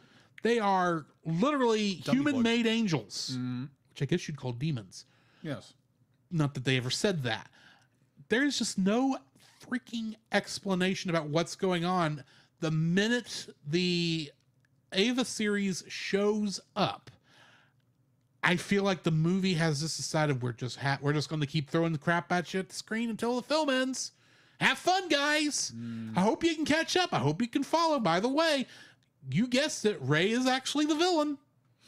Except she's not. Except she is. Except she's not. Have fun. I'm like, and okay. I know I said I was going to talk about my thoughts on the series after I rated the film. Forget that. I'm going into it now. All my issues in general with the plotting of that series. There is so much they show you that is a plot point for an episode, and it's supposed to be important enough that you're supposed to remember it's supposed to, when stuff happens, you're supposed to go, oh, that's not good. Except when it happened, I go, what is that? Why do I care? What do I care about the Spear of Longinus? What is that? It's somehow stopping Lilith from having a full body. Okay, what does that mean? What is that? What trouble is that? Why is Sele pissed that Gendo had it thrown to the moon? And why is it such a big deal when it suddenly decides to shoot back and help Shinji? Why did it shoot back to Shinji? Why? Granted, I've seen it once. I probably, if I watched this a couple more times, I would probably understand maybe a little bit better, since I'm not trying to figure out what's going on from really Shinji's last hurrah before he's sucked into the death dimension underneath that one angel. You know which one I'm talking about. Right. Because that really was the last high point of the series, or the last emotionally high point. You know what I mean? Yes. And I don't really it doesn't feel like it was explained enough for me to suspend my disbelief. That's what it gets down to. I'm not saying I need it fully spelled out to me. I'm saying it's not. There are many things in the series and in this movie that are not explained to the point where I can suspend my disbelief enough to accept it as what I'm seeing. And that's part of the reason why I think they must have intended this to go on to be like a 52 episode series, and it got cut off halfway through because maybe it just was not getting as many as the ratings that they needed to make it viable for a money-making product on television at the time. That's my theory. It's my guess. I don't know. It just feels like the show, the last half of it is sped up to such a degree, and then it's actually sped up too much because obviously it should have ended, but it ran out of money and they had to do the best they could. And at the time, there's one word I can use to describe my entire thoughts on Evangelion, the series, and End of Evangelion, and one word. You want to know what that word is? What would that be? Disappointing. Okay. Not in the story, in the storytelling. It craps the bed in the end of in the final chapters, and the movie feels like it's depending on you knowing stuff that was explained in the series, and the series did not explain it. Yeah, I agree. But to an extent, I agree. Right. And I get maybe this is just a me thing. Yeah. I get that. If you disagree with me, that's fine. I'm not saying you can't enjoy this film or enjoy the series. I'm not saying that it's even though I don't agree with the philosophy, I'm not even saying you have to do as I think the way I do. I'm just saying I am as much as this show and this movie have been elevated to such a level of importance within the anime and otaku community. I am disappointed at how horribly the writing is in the final chapters. Fair enough. Fair enough. So kind of going I liked Fully Cooley better. Oh, wow. Fully Cooley? Yes. Okay. Cool. Honestly, I figure it told its story better than this tells its story at the end of it. Now, granted, I've not seen the other series of Fully Cooley. I've only seen the original, the 6-episode OVAs. But honestly, even though it is rushed in the last chapter too, I feel it does a better job of explaining itself, of telling its story than this does in the end. Because at the beginning, it's fine. Up until, like I said, Shinji gets sucked down into the whatever the name of that, the Adric Sea, is that what they called it? Something like that. Something to that effect. Up until that point, the show was fine and engaging, and I was following it. And it's starting with that episode where it feels like we have to get this done because we only have a certain number of episodes left, and before we run out of money, and the network will continue to work with us to get this out. It really does feel like they were intending it to go longer, and it didn't, and that's why it craps itself in the end. Fair. That is fair. That's just my opinion. If you think I'm an idiot, that's fine. I've been called a lot worse to my face by a loud, angry, screaming woman.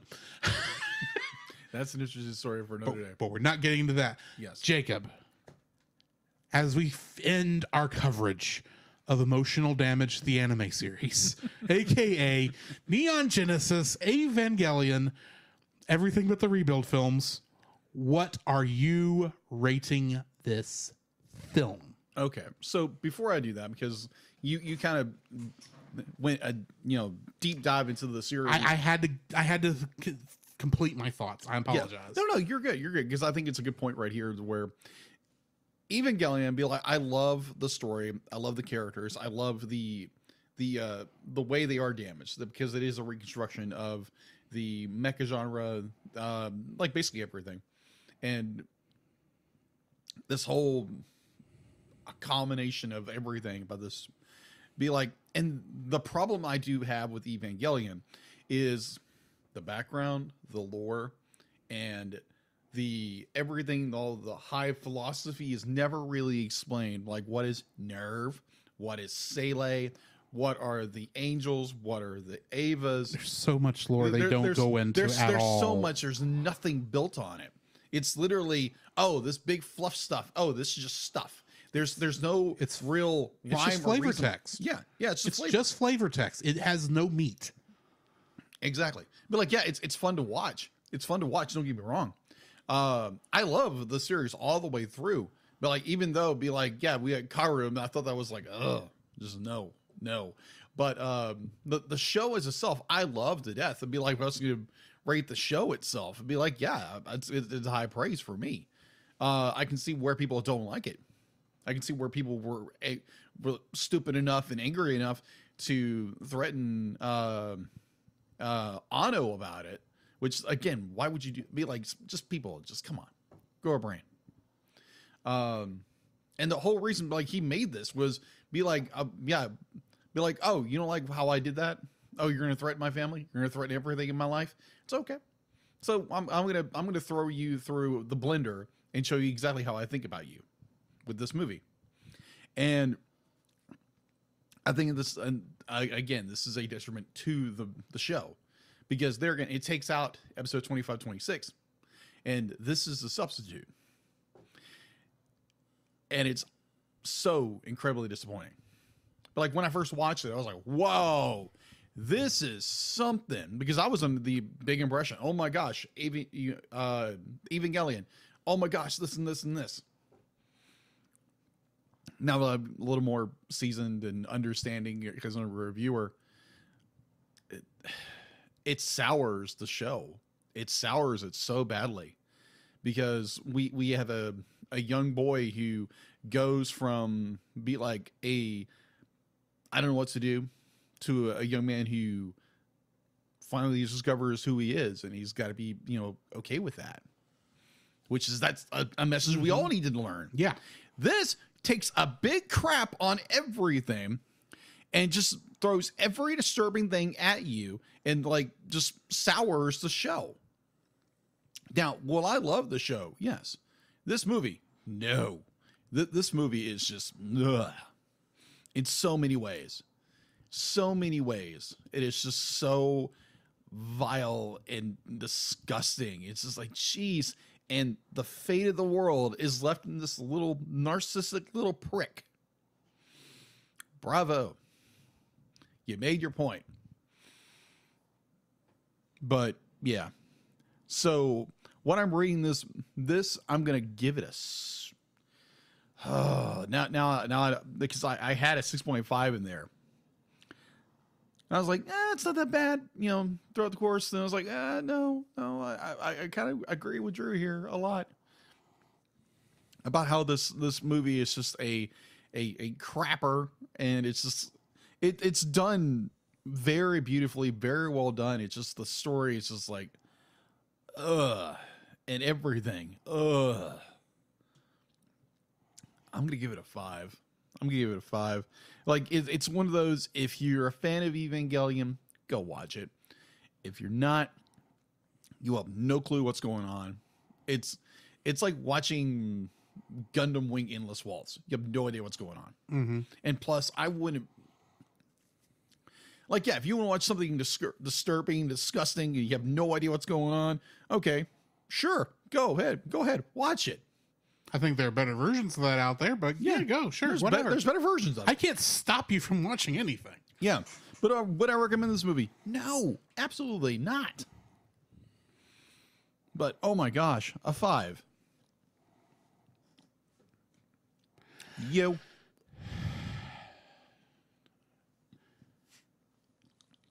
Well, go ahead. Let me save this. It gets a 5 because the series has a little grace behind it. A little bit. The animation gives it a little grace. That's about it. There. Said my piece. What do you reckon? On the basis of the animation alone, as it's about the only... It's the strongest thing this movie has. Besides Asuka. I give it a 4. Oh, okay. The story is not for me. The animation is beautiful. Asuka's fight is amazing to watch. It's the best thing in the film. And I should have been worried that it comes so early in the film. And don't get me wrong, the animation of the apocalypse is beautiful. The whole thing is animated on ones. It is brilliantly animated. But even the most polished turd is still a turd. So I'm giving it a 4.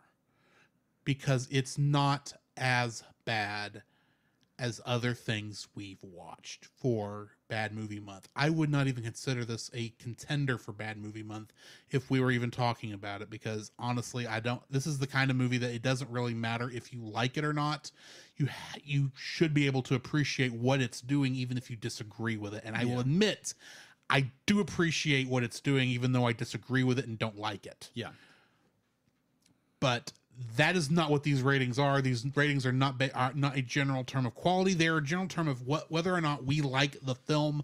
And on that basis alone, I am giving it a 4.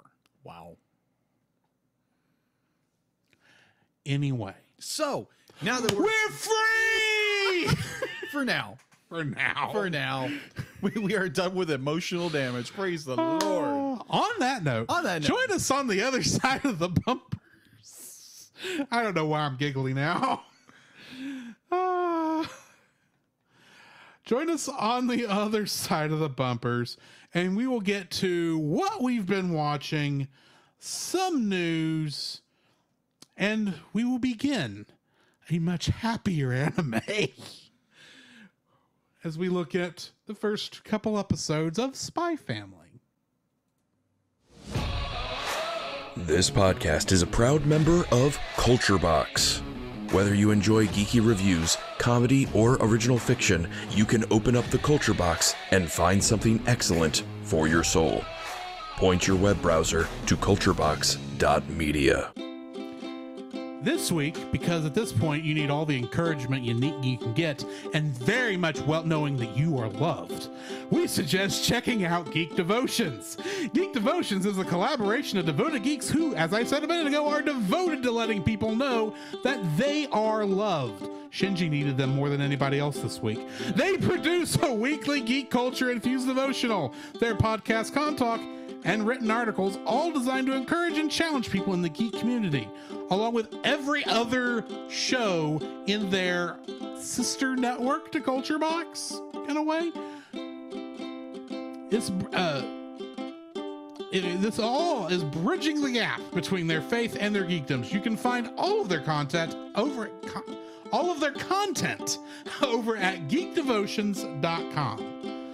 The Cellcast would also like to thank the following patrons: Ashley and Francisco Ruiz, Book of Gaming, PaulJPowers.com, Edwin Gonzalez, and finally, the Monster Island Film Vault, who will be joining us in our next episode because he paid us money to review something.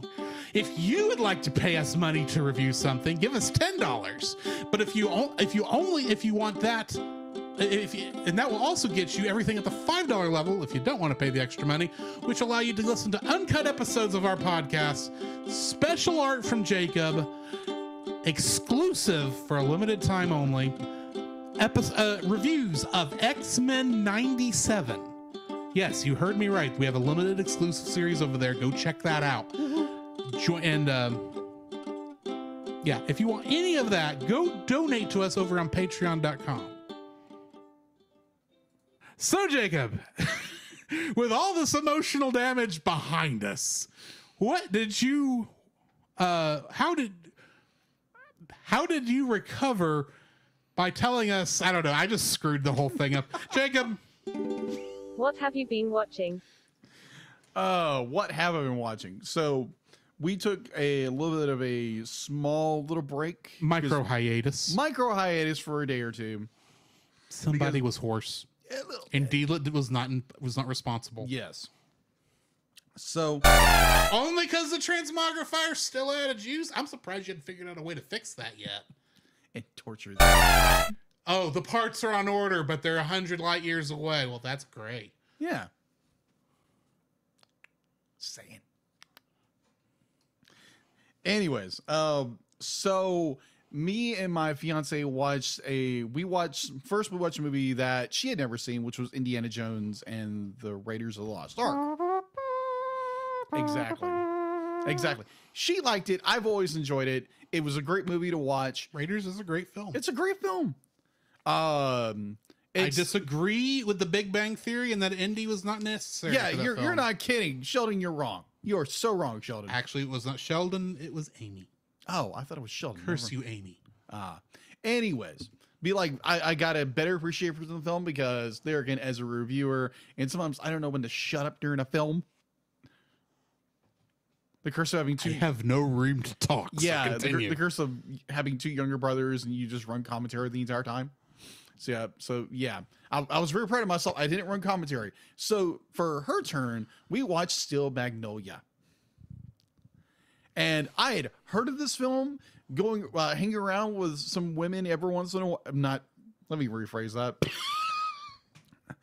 Like when I would hang around with like my lady friends and people I know, and they would talk about movies, and it's like, oh, Steel Magnolia. Oh, I love Steel Magnolia. It's the greatest movie ever. And apparently it's one of Ashley's favorite films.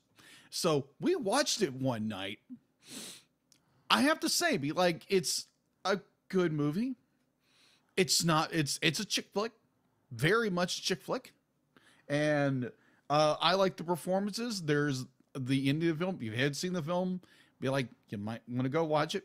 I'm not going to say go watch it or not, but you can go watch it if you want. And some people might be typing in the comment section and be like, still Magnolia is the best movie. Okay, fair enough. But it's not my cup of tea. I loved Sally Field's performances. All the performances were great. And it's like, oh, okay, I see this coming a mile away. Okay, this is going to happen. Because there again, I've been doing a podcast for 5 years. Be like, you kind of get these things, how movies work and how plots work. So it was a pretty good movie. I'm not going to say it was my favorite. I'm pretty sure I'm going to have to watch it again at some point. But hey, you do that for, the ones you love, right? Not saying that in a bad way either. So recently, or as of this last Saturday, I had asked my fiance Ashley if she wanted to go see Ghostbusters Frozen Empire, which is now in theaters. And so we went to our Studio Movie Grill in Tyler, which is the town up the road from us. We went and watched it, and oh my gosh, this movie was good. So I would recommend, do not listen to the critics. Don't go to Rotten Tomatoes. I did earlier today to see the dynamic shift between audience and reviewers. It is so bipolar, it's not even funny. Welcome to movies. Yeah, welcome to modern movies. So, like we always say, be like, if you haven't seen a film and you're getting your thoughts and your opinions from other reviewers, go watch it yourself. For me, this was, in my humble opinion, it's the third best Ghostbusters film of the franchise. It's done so well. It's got good comedy, good storytelling. Yeah, it's got a big cast. It's got big different sections, but they all intersect at one point, which is a really good point. And it's like, wow, this is really good. Now, watching the film, I'm saying like, okay, this is okay. Here's the Deus Ex Machina. No, not Deus Ex Machina, but the here's the Chekhov's gun. Where's this going to be used again? It's like there is a certain character in the movie that shows up. I'm like, oh no, not this actor. Oh great, this is going to turn the movie down a notch, 3.5. But wasn't bad. Like the acting is done very well. It's got a lot of nostalgia. Like it just throws that 80 nostalgia rod so far into the 80s, and it's like it's so well done. I love it.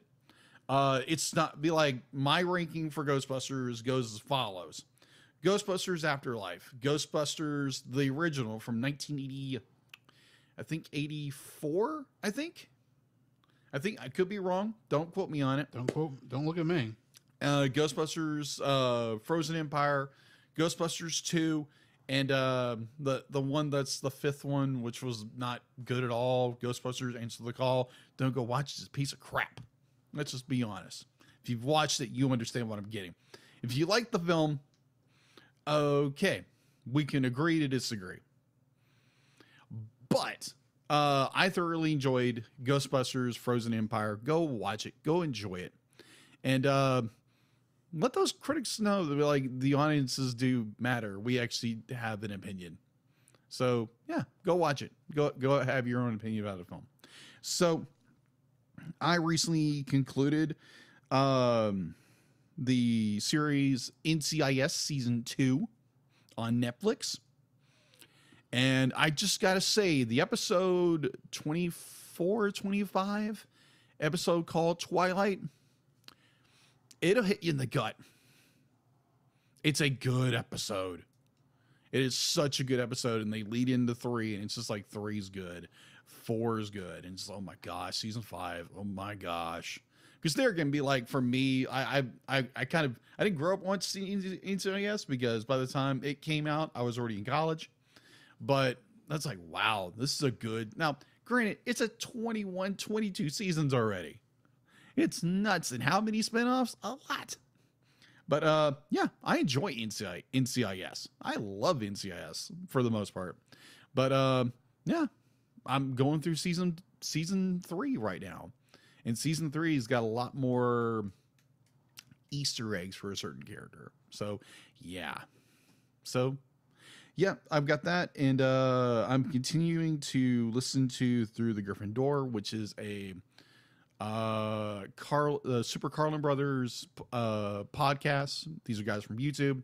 And they are going through right now chapter 9 of The Chamber of Secrets from Harry Potter. And I am enjoying their whimsical commentary on the book, on chapter by chapter. So yeah, that's what I've been watching and listening to. You? So, as y'all probably remember from last week, I am working my rewatching all. I say all of. I am rewatching Dragon Ball, the original Dragon Ball from 84, 85, and I just finished the Emperor Pilaf arc. Oh, so I just got to see the first wish on the Dragon Balls. I got to see Goku turn into a giant monkey. and Smash. And I got to thinking there's got to be a way to get Or this go on on. Monster Island Film Vault. Gotta be a way, but I can't think of a way. And then A tribute to Toriyama, maybe? maybe, but Come on, Nate. Come on. That Come may on. not be what Nate wants to do. I know.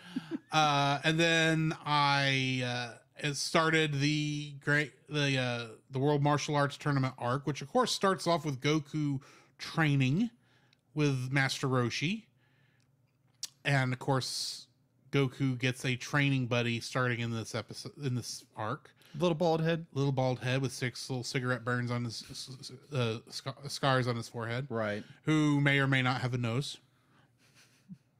He doesn't have a nose, folks. No, he doesn't have a nose. That's why he's able to win his first bout in the Tenkaichi Budokai, aka the strongest under the heavens tournament, aka the World Martial Arts Tournament in the English. And I'm sorry, that has less gravitas than the Tenkaichi Budokai or strongest under the heavens. Oh my gosh. It's a thing. It's a thing. Bobo asks in our chat, well, then how does he smell? According to the late Akira Toriyama, he breathes through his skin. Okay. I am quoting. Or maybe maybe this is actually the answer you're looking for. Pretty bad if he doesn't go take a shower. Ooh, yeah. Oh, but yeah. I am watching through that, and it's amazing. I'm enjoying how much fun the series is at this early point. Yeah, you still get Roshi being a perv, of course. And that's the other thing. There is a new character in here that you probably are not aware of. A character who only appeared in the first couple of seasons, and then literally Toriyama forgot the character existed. The cat? No, Poir is there. Oh, Poir is there? Okay. No, this character is a young woman who will end up pretty much being the live-in cook for Roshi for a couple of arcs. Oh, yeah. Who I'm thinking of has the an interesting little quirk.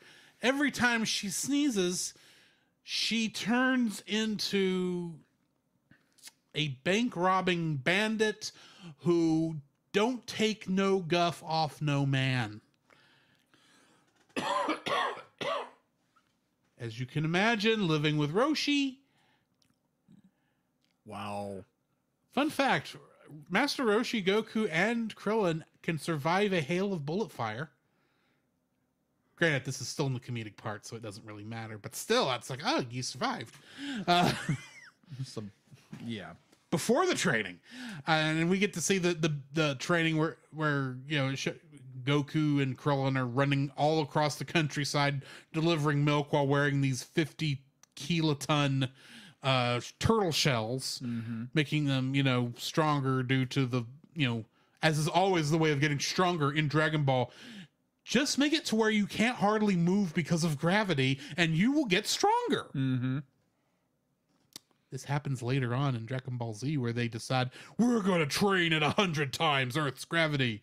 That should crush you like a sponge. It should. You should not be able to walk upright. Your spine should be made of sand now. It's coursing. It's everywhere. That too. But yeah, the show is fun at this stage, and I'm enjoying it. And there's not been that much filler, believe it or not, yet. I know it's coming. It's Dragon Ball. It's Dragon Ball. There's going to be tons of filler later on. So yeah, I've been watching that. Of course, watched X-Men 97. Go listen to our review on that after you spend us Oh my gosh! After you pay us $5. Yes. And then I would say be like, it is highly worth watching. it is good. It's a very good show. I do Yes. suggest watching it. Yes. Like we were saying earlier, don't listen to the critics, because some of the critics are being, some of the critics before the show came out were being a little nasty. Oh, harsh. And honestly, I watched, it's like, I'm 5 years old again. Mm-hmm. This is fun. Yeah. 7 years old for me, but still. Whatever. I'm just estimating on age anyway. So yeah, this is such a, that was a good show. And of course, I am still playing Final Fantasy VII Rebirth. I haven't streamed it in a bit, mostly because I think the Saturday morning idea I had, while fits our show's motif to a T, doesn't appear anybody's awake at that hour, because I've had so few people actually showing up. So I am probably going to change what time I am doing streaming. Probably, I don't know yet. So keep an eye out for that announcement. May not go back to Rebirth for the stream, may go to some other game, but I am enjoying the fool out of Final Fantasy VII Rebirth. That is That game is so good. Which kind of threw me, because I was really, even before we played Remake, because we did that on the stream, I was worried that the game was just going to be, we know everyone wants this game. We're gonna put some money into it. We're gonna make it a game, but it's not gonna be great. The original is still gonna be better. Honestly, I have no idea which is better at this point. It's done very good, and even though I know the story and I know the high points, I keep getting interested to see where the story is going, especially since there is the little meta narrative thing that Final Fantasy VII Remake trilogy is doing. So that's like, there's another thing on top of it, by the way. If you didn't know, it is still telling the original story, but at the same time, by the way, stuff is happening in Midgar, and I have no idea how it's happening. I don't want to get into that. You if you want to know, go check out that first episode I did, and watch the part where Zach Fair is running around town and sees our crew lying on stretchers. And it's like, but they escaped. And I'm still going, what is going on? I don't understand. And I still don't understand, because they literally have had only one other scene since then. I just ran across it last night. That game is very good, and I highly suggest it. Wish you were had been able to join me for the game, like we did with Remake, but scheduling wise right now it just wasn't gonna work. Fair. Other than that, that's pretty much all I have been partaking of. Nice. So, Jacob, what do we have in the news? The Cellcast News with your host Jacob Heron.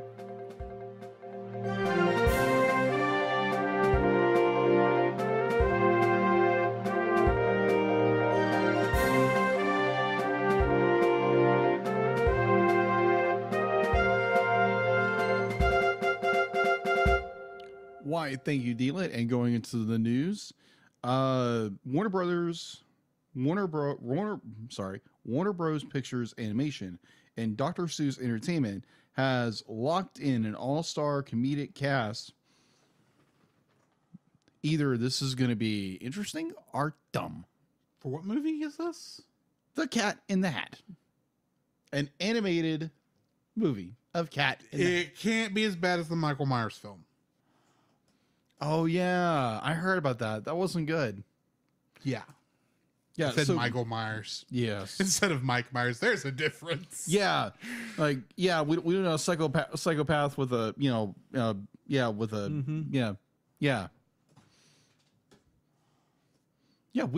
we reviewed Halloween, right? Both on Movie of the Week podcast. Yeah. So if you want to listen to our comments on that, go download those episodes, give it a listen. So yes, there will be a Cat in the Hat, which will premiere in theaters globally on March 6th, 2026. And the voice of the cat will be Bill Hader. Okay. Yeah. So that's what I have there. Let's see. DreamWorks. This is coming from the last weekend. DreamWorks animation franchise flick Kung Fu Panda 4 held on to the opening weekend, retaining the #1 box office spot domestically for the second week in a row with $30 million. That's down 48% from 4,067 67 screenings plus 23 plus 22. The animated family pick squeaked ahead of legendary Warner Bros. Dune Part 2, which brought in $29.1 million once again. In total, the fourth adventure of the Dragon Warrior has hit $107.7 million domestically as of this previous Sunday. So, unless you have anything else, Drew, that's all I have for news. That is all I have. So, why don't we have a little fun as we end this episode with a look at a much lighter show, Spy Family. Yes. Bond.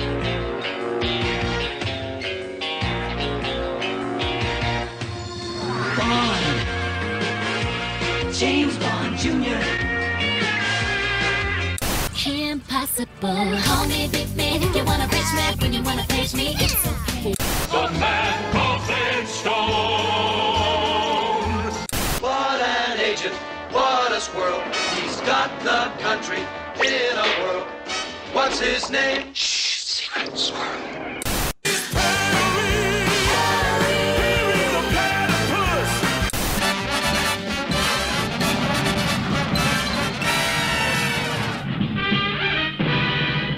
Johnny Quest.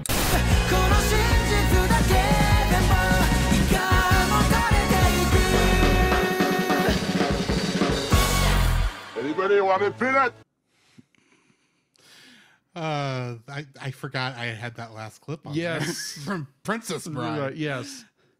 Spy Family is based on a manga created by Tatsuya Endo and published by Shueisha's Shonen Jump Plus digital magazine.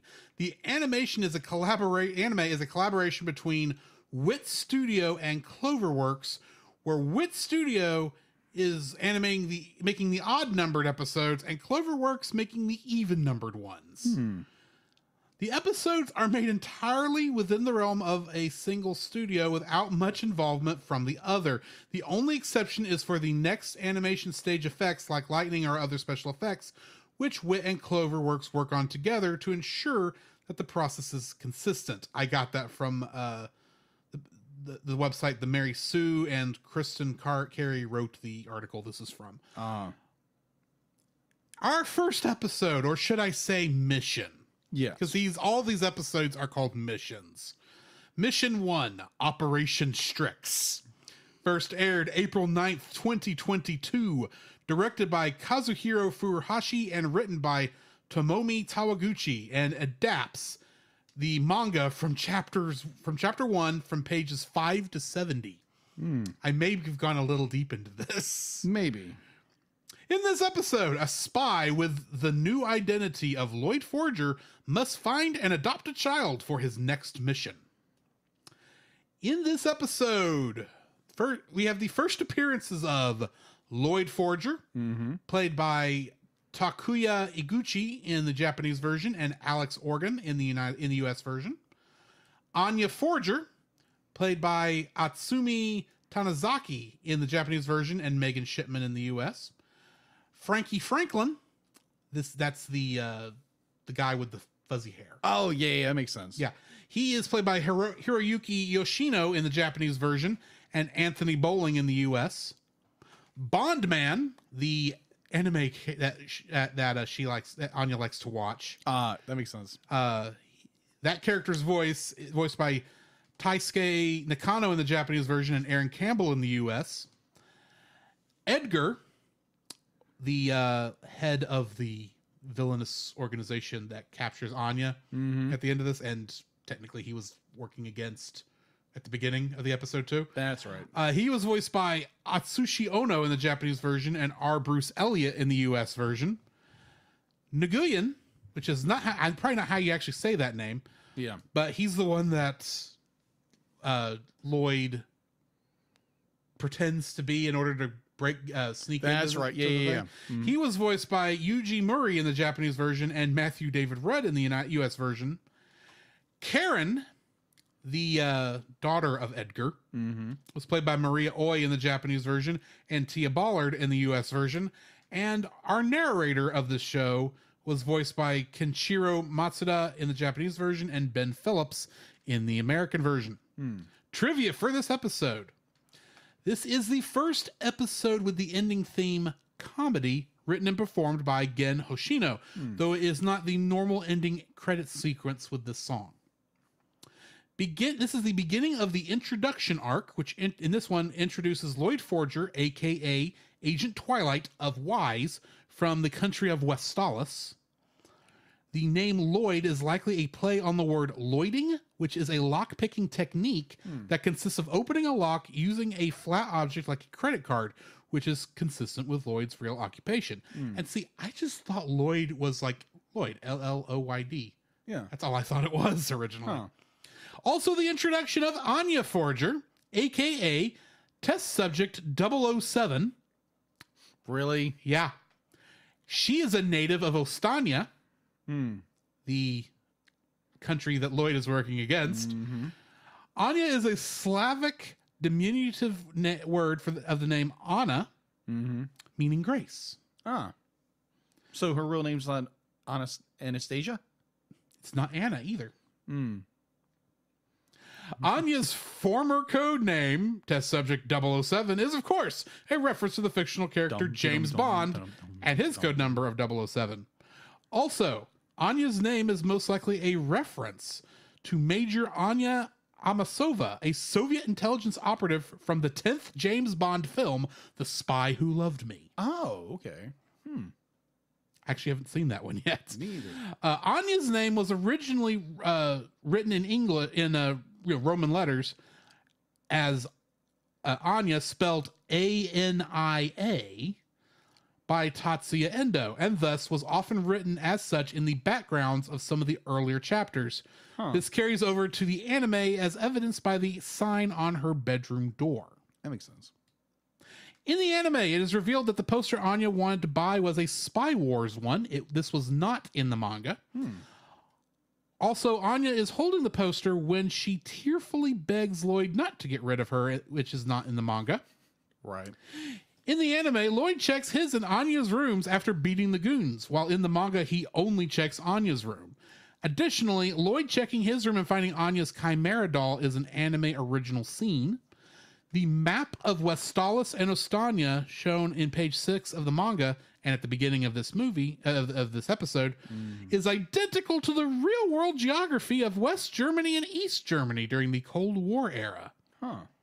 With the exception of Berlin in this universe not having a giant wall going down it. True. Or as it's known here, Berlin. The newspaper Lloyd reads on the train features real-life events that occurred in 2018, like Japan lowering the age of adulthood to 18 and mentioning former U.S. President Donald Trump. Well, that makes sense. The PIN number to Lloyd's room is 6110, which, when written in Japanese, can be pronounced Lloyd.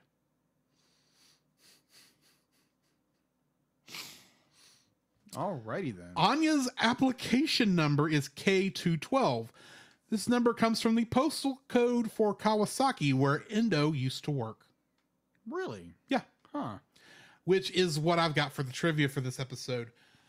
Now, you've seen the first couple of these episodes before. Yes. But you've not finished. No. You're nowhere. You didn't go past what, like episode 3 or 4? I think probably? it was 3 or 4. And that's kind of what I was thinking, because we were watching this at Chase's house back in the day. Yeah. And for whatever reason, it may even been Easter now that I think about it. I missed a Bible study out at his place where we were watching the show afterwards.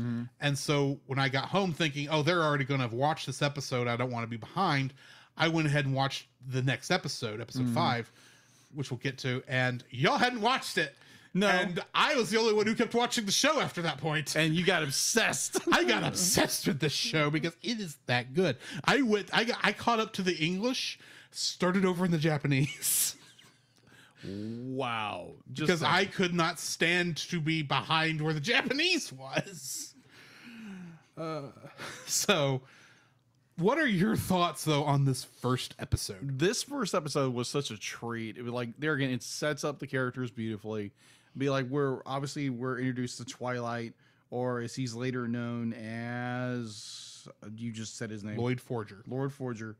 And his task of be like, oh, I have to infiltrate this organization, and I have to, get married and have a kid. And it was like his expression when he reads the dossier is just like, what?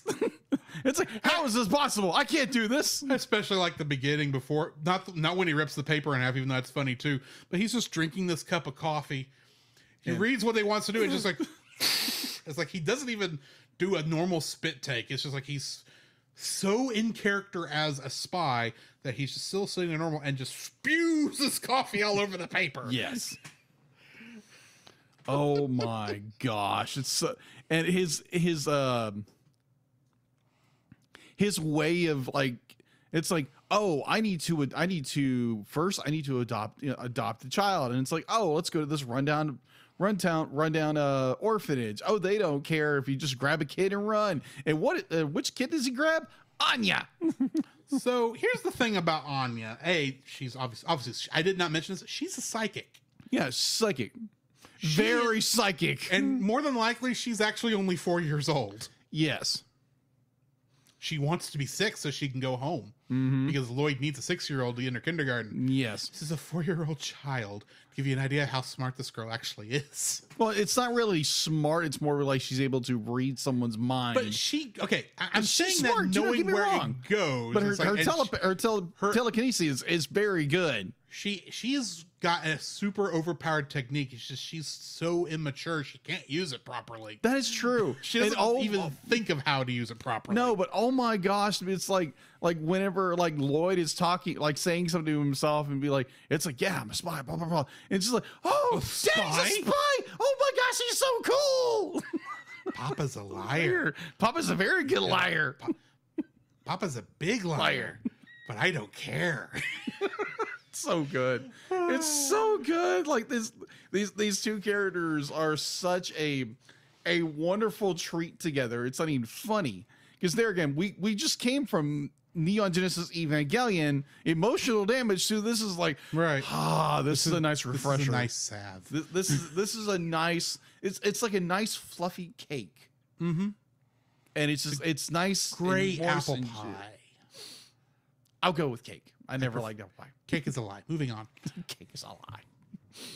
But I love the dynamics of these two characters. It's Lloyd. He's trying to do everything, the spy thing, and Anna kind of gets herself kidnapped, and I mean, like he does the spy thing.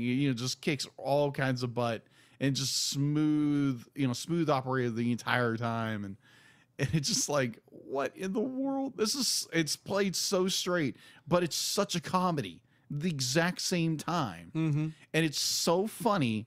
And just like how he plays it straight as an arrow, the whole enchilada. It's like, this is business for me, blah, blah, blah, blah. Be like, I've got to get her in the school. We're going to cheat. We're going to do this. We're going to do this. And then Anna's just like, oh, okay, whatever. We're going on a mission. We're going on a mission. It's great. And like, this episode is so delightful. And we didn't even say where you can go watch it. It's on Crunchyroll. Crunchyroll. If you have Crunchyroll. If you don't mind watching the Japanese dub only, it's on Hulu too. Oh, okay. So, yes, I thoroughly enjoyed this first episode. It was a treat to listen to, and just the second episode is like, what the crap are we getting into? We'll get there. Yeah, we'll get there. Yeah. One of the things I love about this episode more than the rest of it, is actually in the ending, when after he is in disguise as Naguyan, or however you say that name, gets her out of the place. Oh yeah. Gives her the note with this ridiculous story he tries to tell her about how they're all hide and seek people, and when they see someone they could play, they try to get them to, and gives her this note to get her to go to the police station so that she can get into a better thing, because he's not going to put a child at risk like this. This is ridiculous. And he starts going into the reasons why he became a spy in the first place. The part I like is the fact that he's saying all this in his mind. Anya's hearing all of it. Yes. And even though before this was just fun for her, that moment when she turns around, he's doing that cool walk, taking the mask off and everything. You can tell that's the moment that she fell in love with him as a father figure. Oh yeah.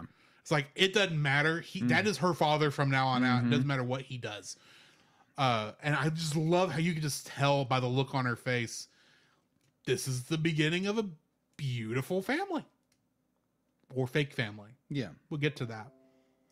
But yeah, this is a great first episode. This is still a little bit subdued from where it goes. Subdued?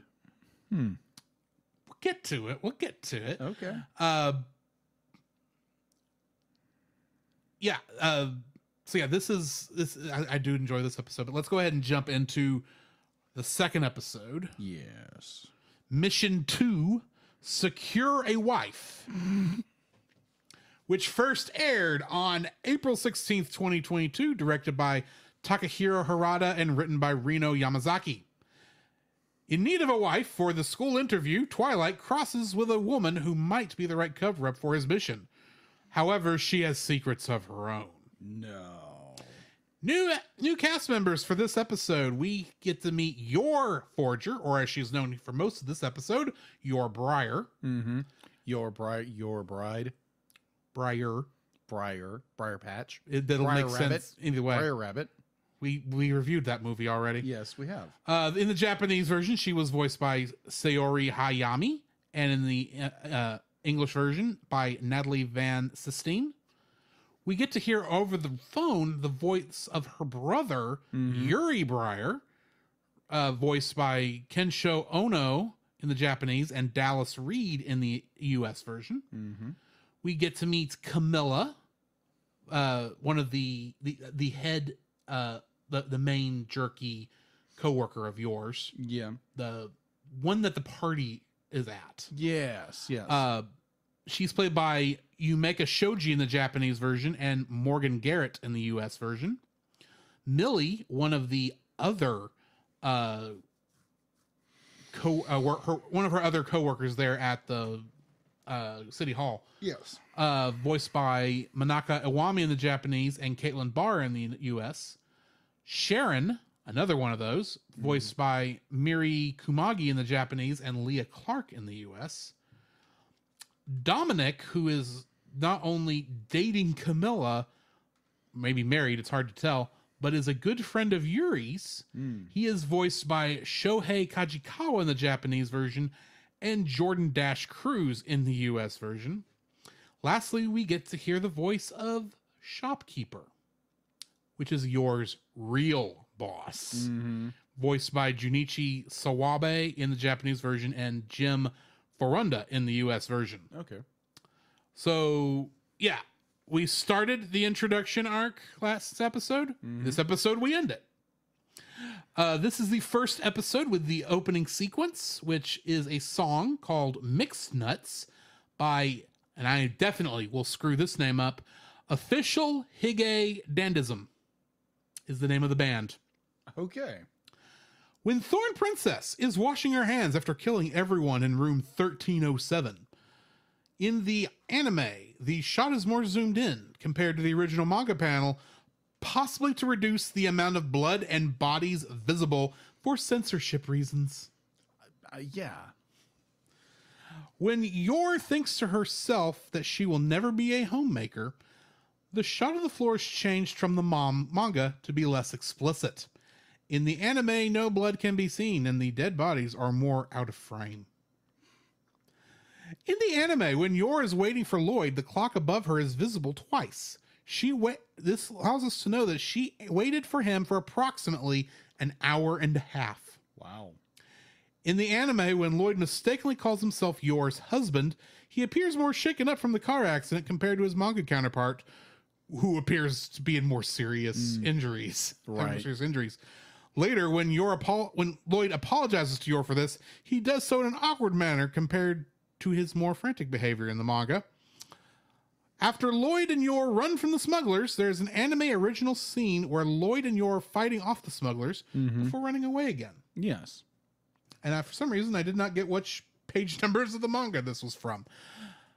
So, what do you think of Thorn Princess? Thorn Princess. Oh AKA Yor Briar. Yeah, Yor Briar. Jeez Louise. I was like, okay, this is an introduction to a character. It's like, oh, okay. It's like, okay, she's this kind of like mild-mannered, young lady.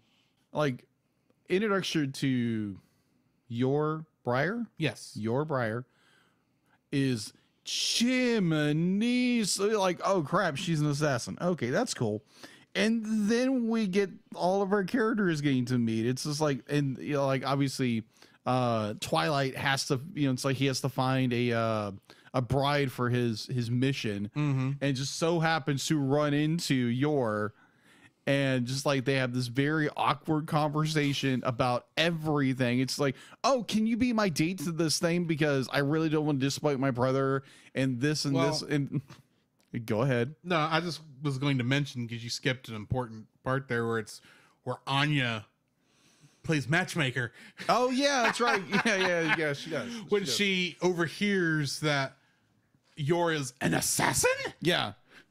And this is one of the times where I feel like the Japanese version kind of does it a tiny bit better. Okay. Because in the English version, she just says, "So cool," which works.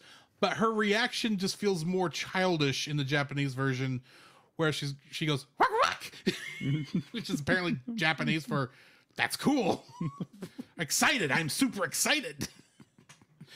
Basically, I didn't say it right, but it's just so cute. Sorry. Yeah, go back where you were.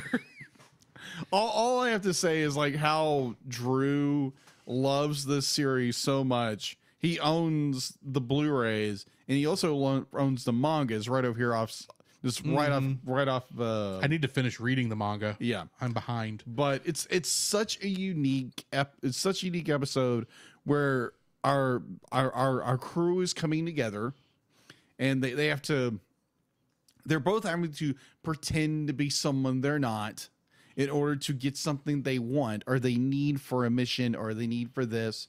And I just find it very unique because these two characters, obviously, they're trying to lie to each other in order to get something they need. And then you have little Anya, who's just like, oh my gosh.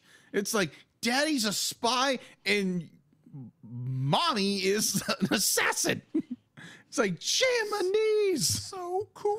I agree with Anya. This is where I disagree with the narrator, because right after that he says, this girl was obviously starved for attention. It's like, that's probably true, but honestly, this is cool. This is cool. And like, I can't remember, do they actually have to No, they don't work together in this episode. They just have tried. They're getting away. They do at the very end. Yeah, they do kind of work together at the very end, where when they're trying to get away from the smugglers. Yeah, because Yor literally comes out of nowhere and just pop. Oh, I'm sorry. I should not be. I should not be helping your patients, Lloyd. Because that's right. It's patients. Because Lloyd's cover is that he's a psychiatrist. Yeah, he's running some kind of test. And the way he covered for the fact that he came in so bloodied to that party was that, I had some trouble with my patients in a group thing. A group session. And I had to part use of the therapy. I had to use some concussive techniques or something to that effect. Yeah, concussive. And so she says when she does it, "Oh, I'm sorry, I shouldn't be treating your patients. I'm not really trained in psychiatry." Oh my god! I like how he actually did fully explain it. This is one of the weird things I noticed. Yeah. This does not have the ending credits sequence because the ending credits play during the last scene, probably because this episode goes a touch longer than the rest of them. And so as they're going into that last scene, the credits start playing at the bottom of the screen, right? Mm-hmm. Those credits are timed to just be off screen finally, when Lloyd says something to the effect of, "Oh yeah, it's an experimental technique that should help stabilize them." And immediately as soon as he says that, the words pop up, "This is fiction." And I don't know why that makes me laugh. But it's the fact that they made time. They planned credits to work around this. Yeah. Both the Japanese and the English version. And I'm watching going, that is funny and completely unnecessary, but I love it. Yeah. Plus, let's face it, what we might as well call the wedding. Yeah. At the end of the episode. Yes. When the ring that he was going to use fell out of his pocket. And so he uses the pin of a grenade. He pulls the pin, throws the grenade back behind there, and they do the whole wedding ceremony where it's like with this with this ring until it's not until sickness and health. It's until my mission for him, until my killing for her. Yeah. Do we part? As he's putting the ring on her finger, on the finger, which is the ring on the pin of the grenade. And just as it gets into position, the grenade goes off. And it's like, this is the start of a beautiful love. Yeah, beautiful relationship. It's Anya's going to regret missing this. Yeah, it's very concussive. Well, I'm pretty sure she hears it when she's reading their minds later. It's like, oh my gosh, I missed this. This is so cool.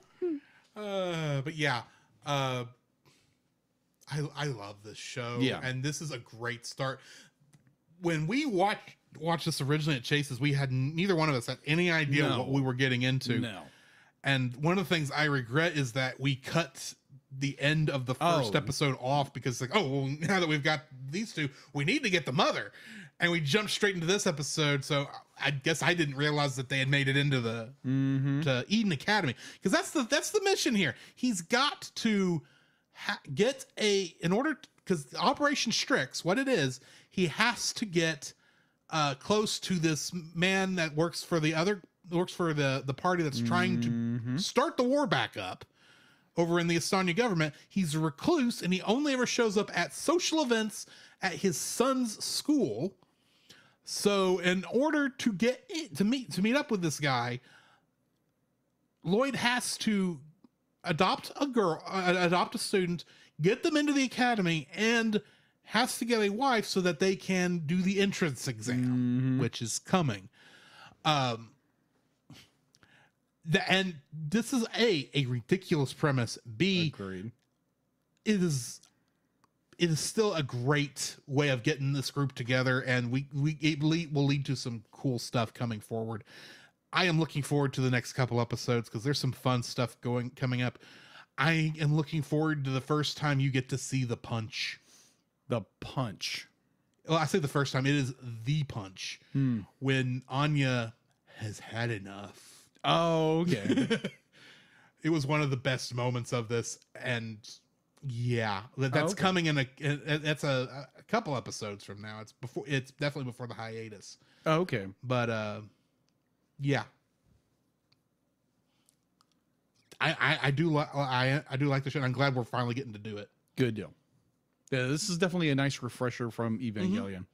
Definitely after the movie. Let's just say that. Yes. And it's kind of nice not really having because even X-Men, the animated series, had kind of a bit of a pressure to it. Yes. There's like no pressure for me for whatever reason. Yeah, agreed. But anyway, that brings us to the end of this episode. Next week, because we didn't even mention what movie we're reviewing next week. We're not. And it's actually not next week. It's 2 weeks from now because we're skipping Easter. We're taking Easter off. Yeah. We are having our first patron request episode because Nathan of the Monster Island Film Vault is forcing us to watch, and this will help with the analytics a little bit since it is going to be around the time of Godzilla X Kong. Yes. The Mighty Kong, an animated musical from the 90s about King Kong. Oh my gosh. Nathan has already recently released an episode where he reviewed this with somebody else and decided I'm going to torture Jacob and Drew with it. Although knowing how he said it, he probably said Jake and Drew. Jake and Drew, probably. Throws me, but whatever. It happens. I call it Jake often. Yeah, and so he's going to be joining us for that. Also next week for the TAS, of course, episodes 3 and 4 of Spy Family, which are... This will come up. Prepare for the Interview and the Prestigious Schools Interview. Such creative names, but it does work. So join us next week for that. You got anything before we cut out of here, Jacob? No, it's I'd be like I'm glad that Drew kind of brought this movie into the show, the TAS section, because they're gonna be like we just did Evangelion, and Evangelion was kind of a like heavy but not really heavy, and then we just did the movie for this review, which was so freaking just irritating beyond belief as a movie, and then we get this nice, like I said in the beginning, very nice, fluffy, soft cake. And it's just nice and enjoyable. It might be a pound cake for me because I love pound cake. But yeah, I'm enjoying it. I'd be like, props to you. They're like, you hopped on this, and it's like, yeah, let's do that. It sounds good. And so we're doing what, volume 1? We're doing, before the hiatus, we're doing season 1, part 1. Yeah. Or as apparently the term is, core 1? Core 1. Which is like the name of a half season, apparently. This was all news to me. But yeah, it's everything from the beginning of 2022's run of Spy Family. Okay.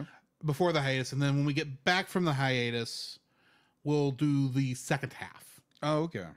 So join us next week or week after next for our continuation on that.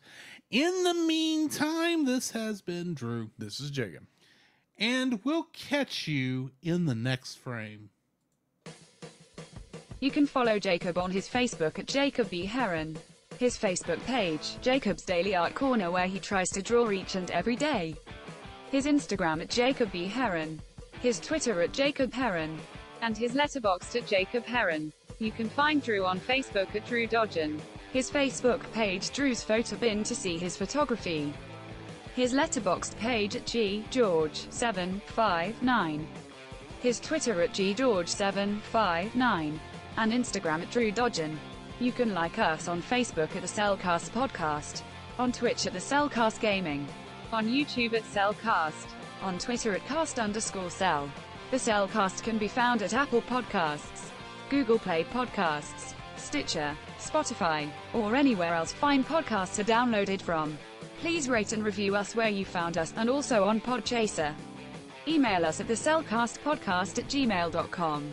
The Cellcast is a proud member of both the Pop Americana and Culture Box media networks. For more information, please see the link in the description. Our theme song is Drop and Roll by Silent Partner. And remember, that's Cell with a single L.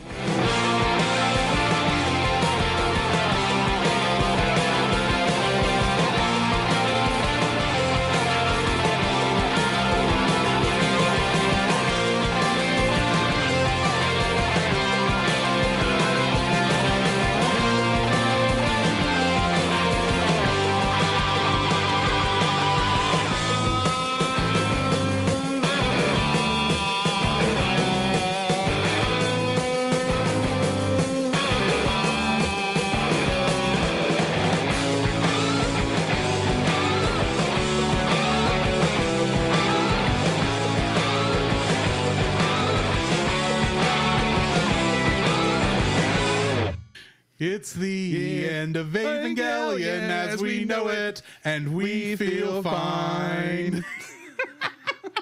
You're welcome, people.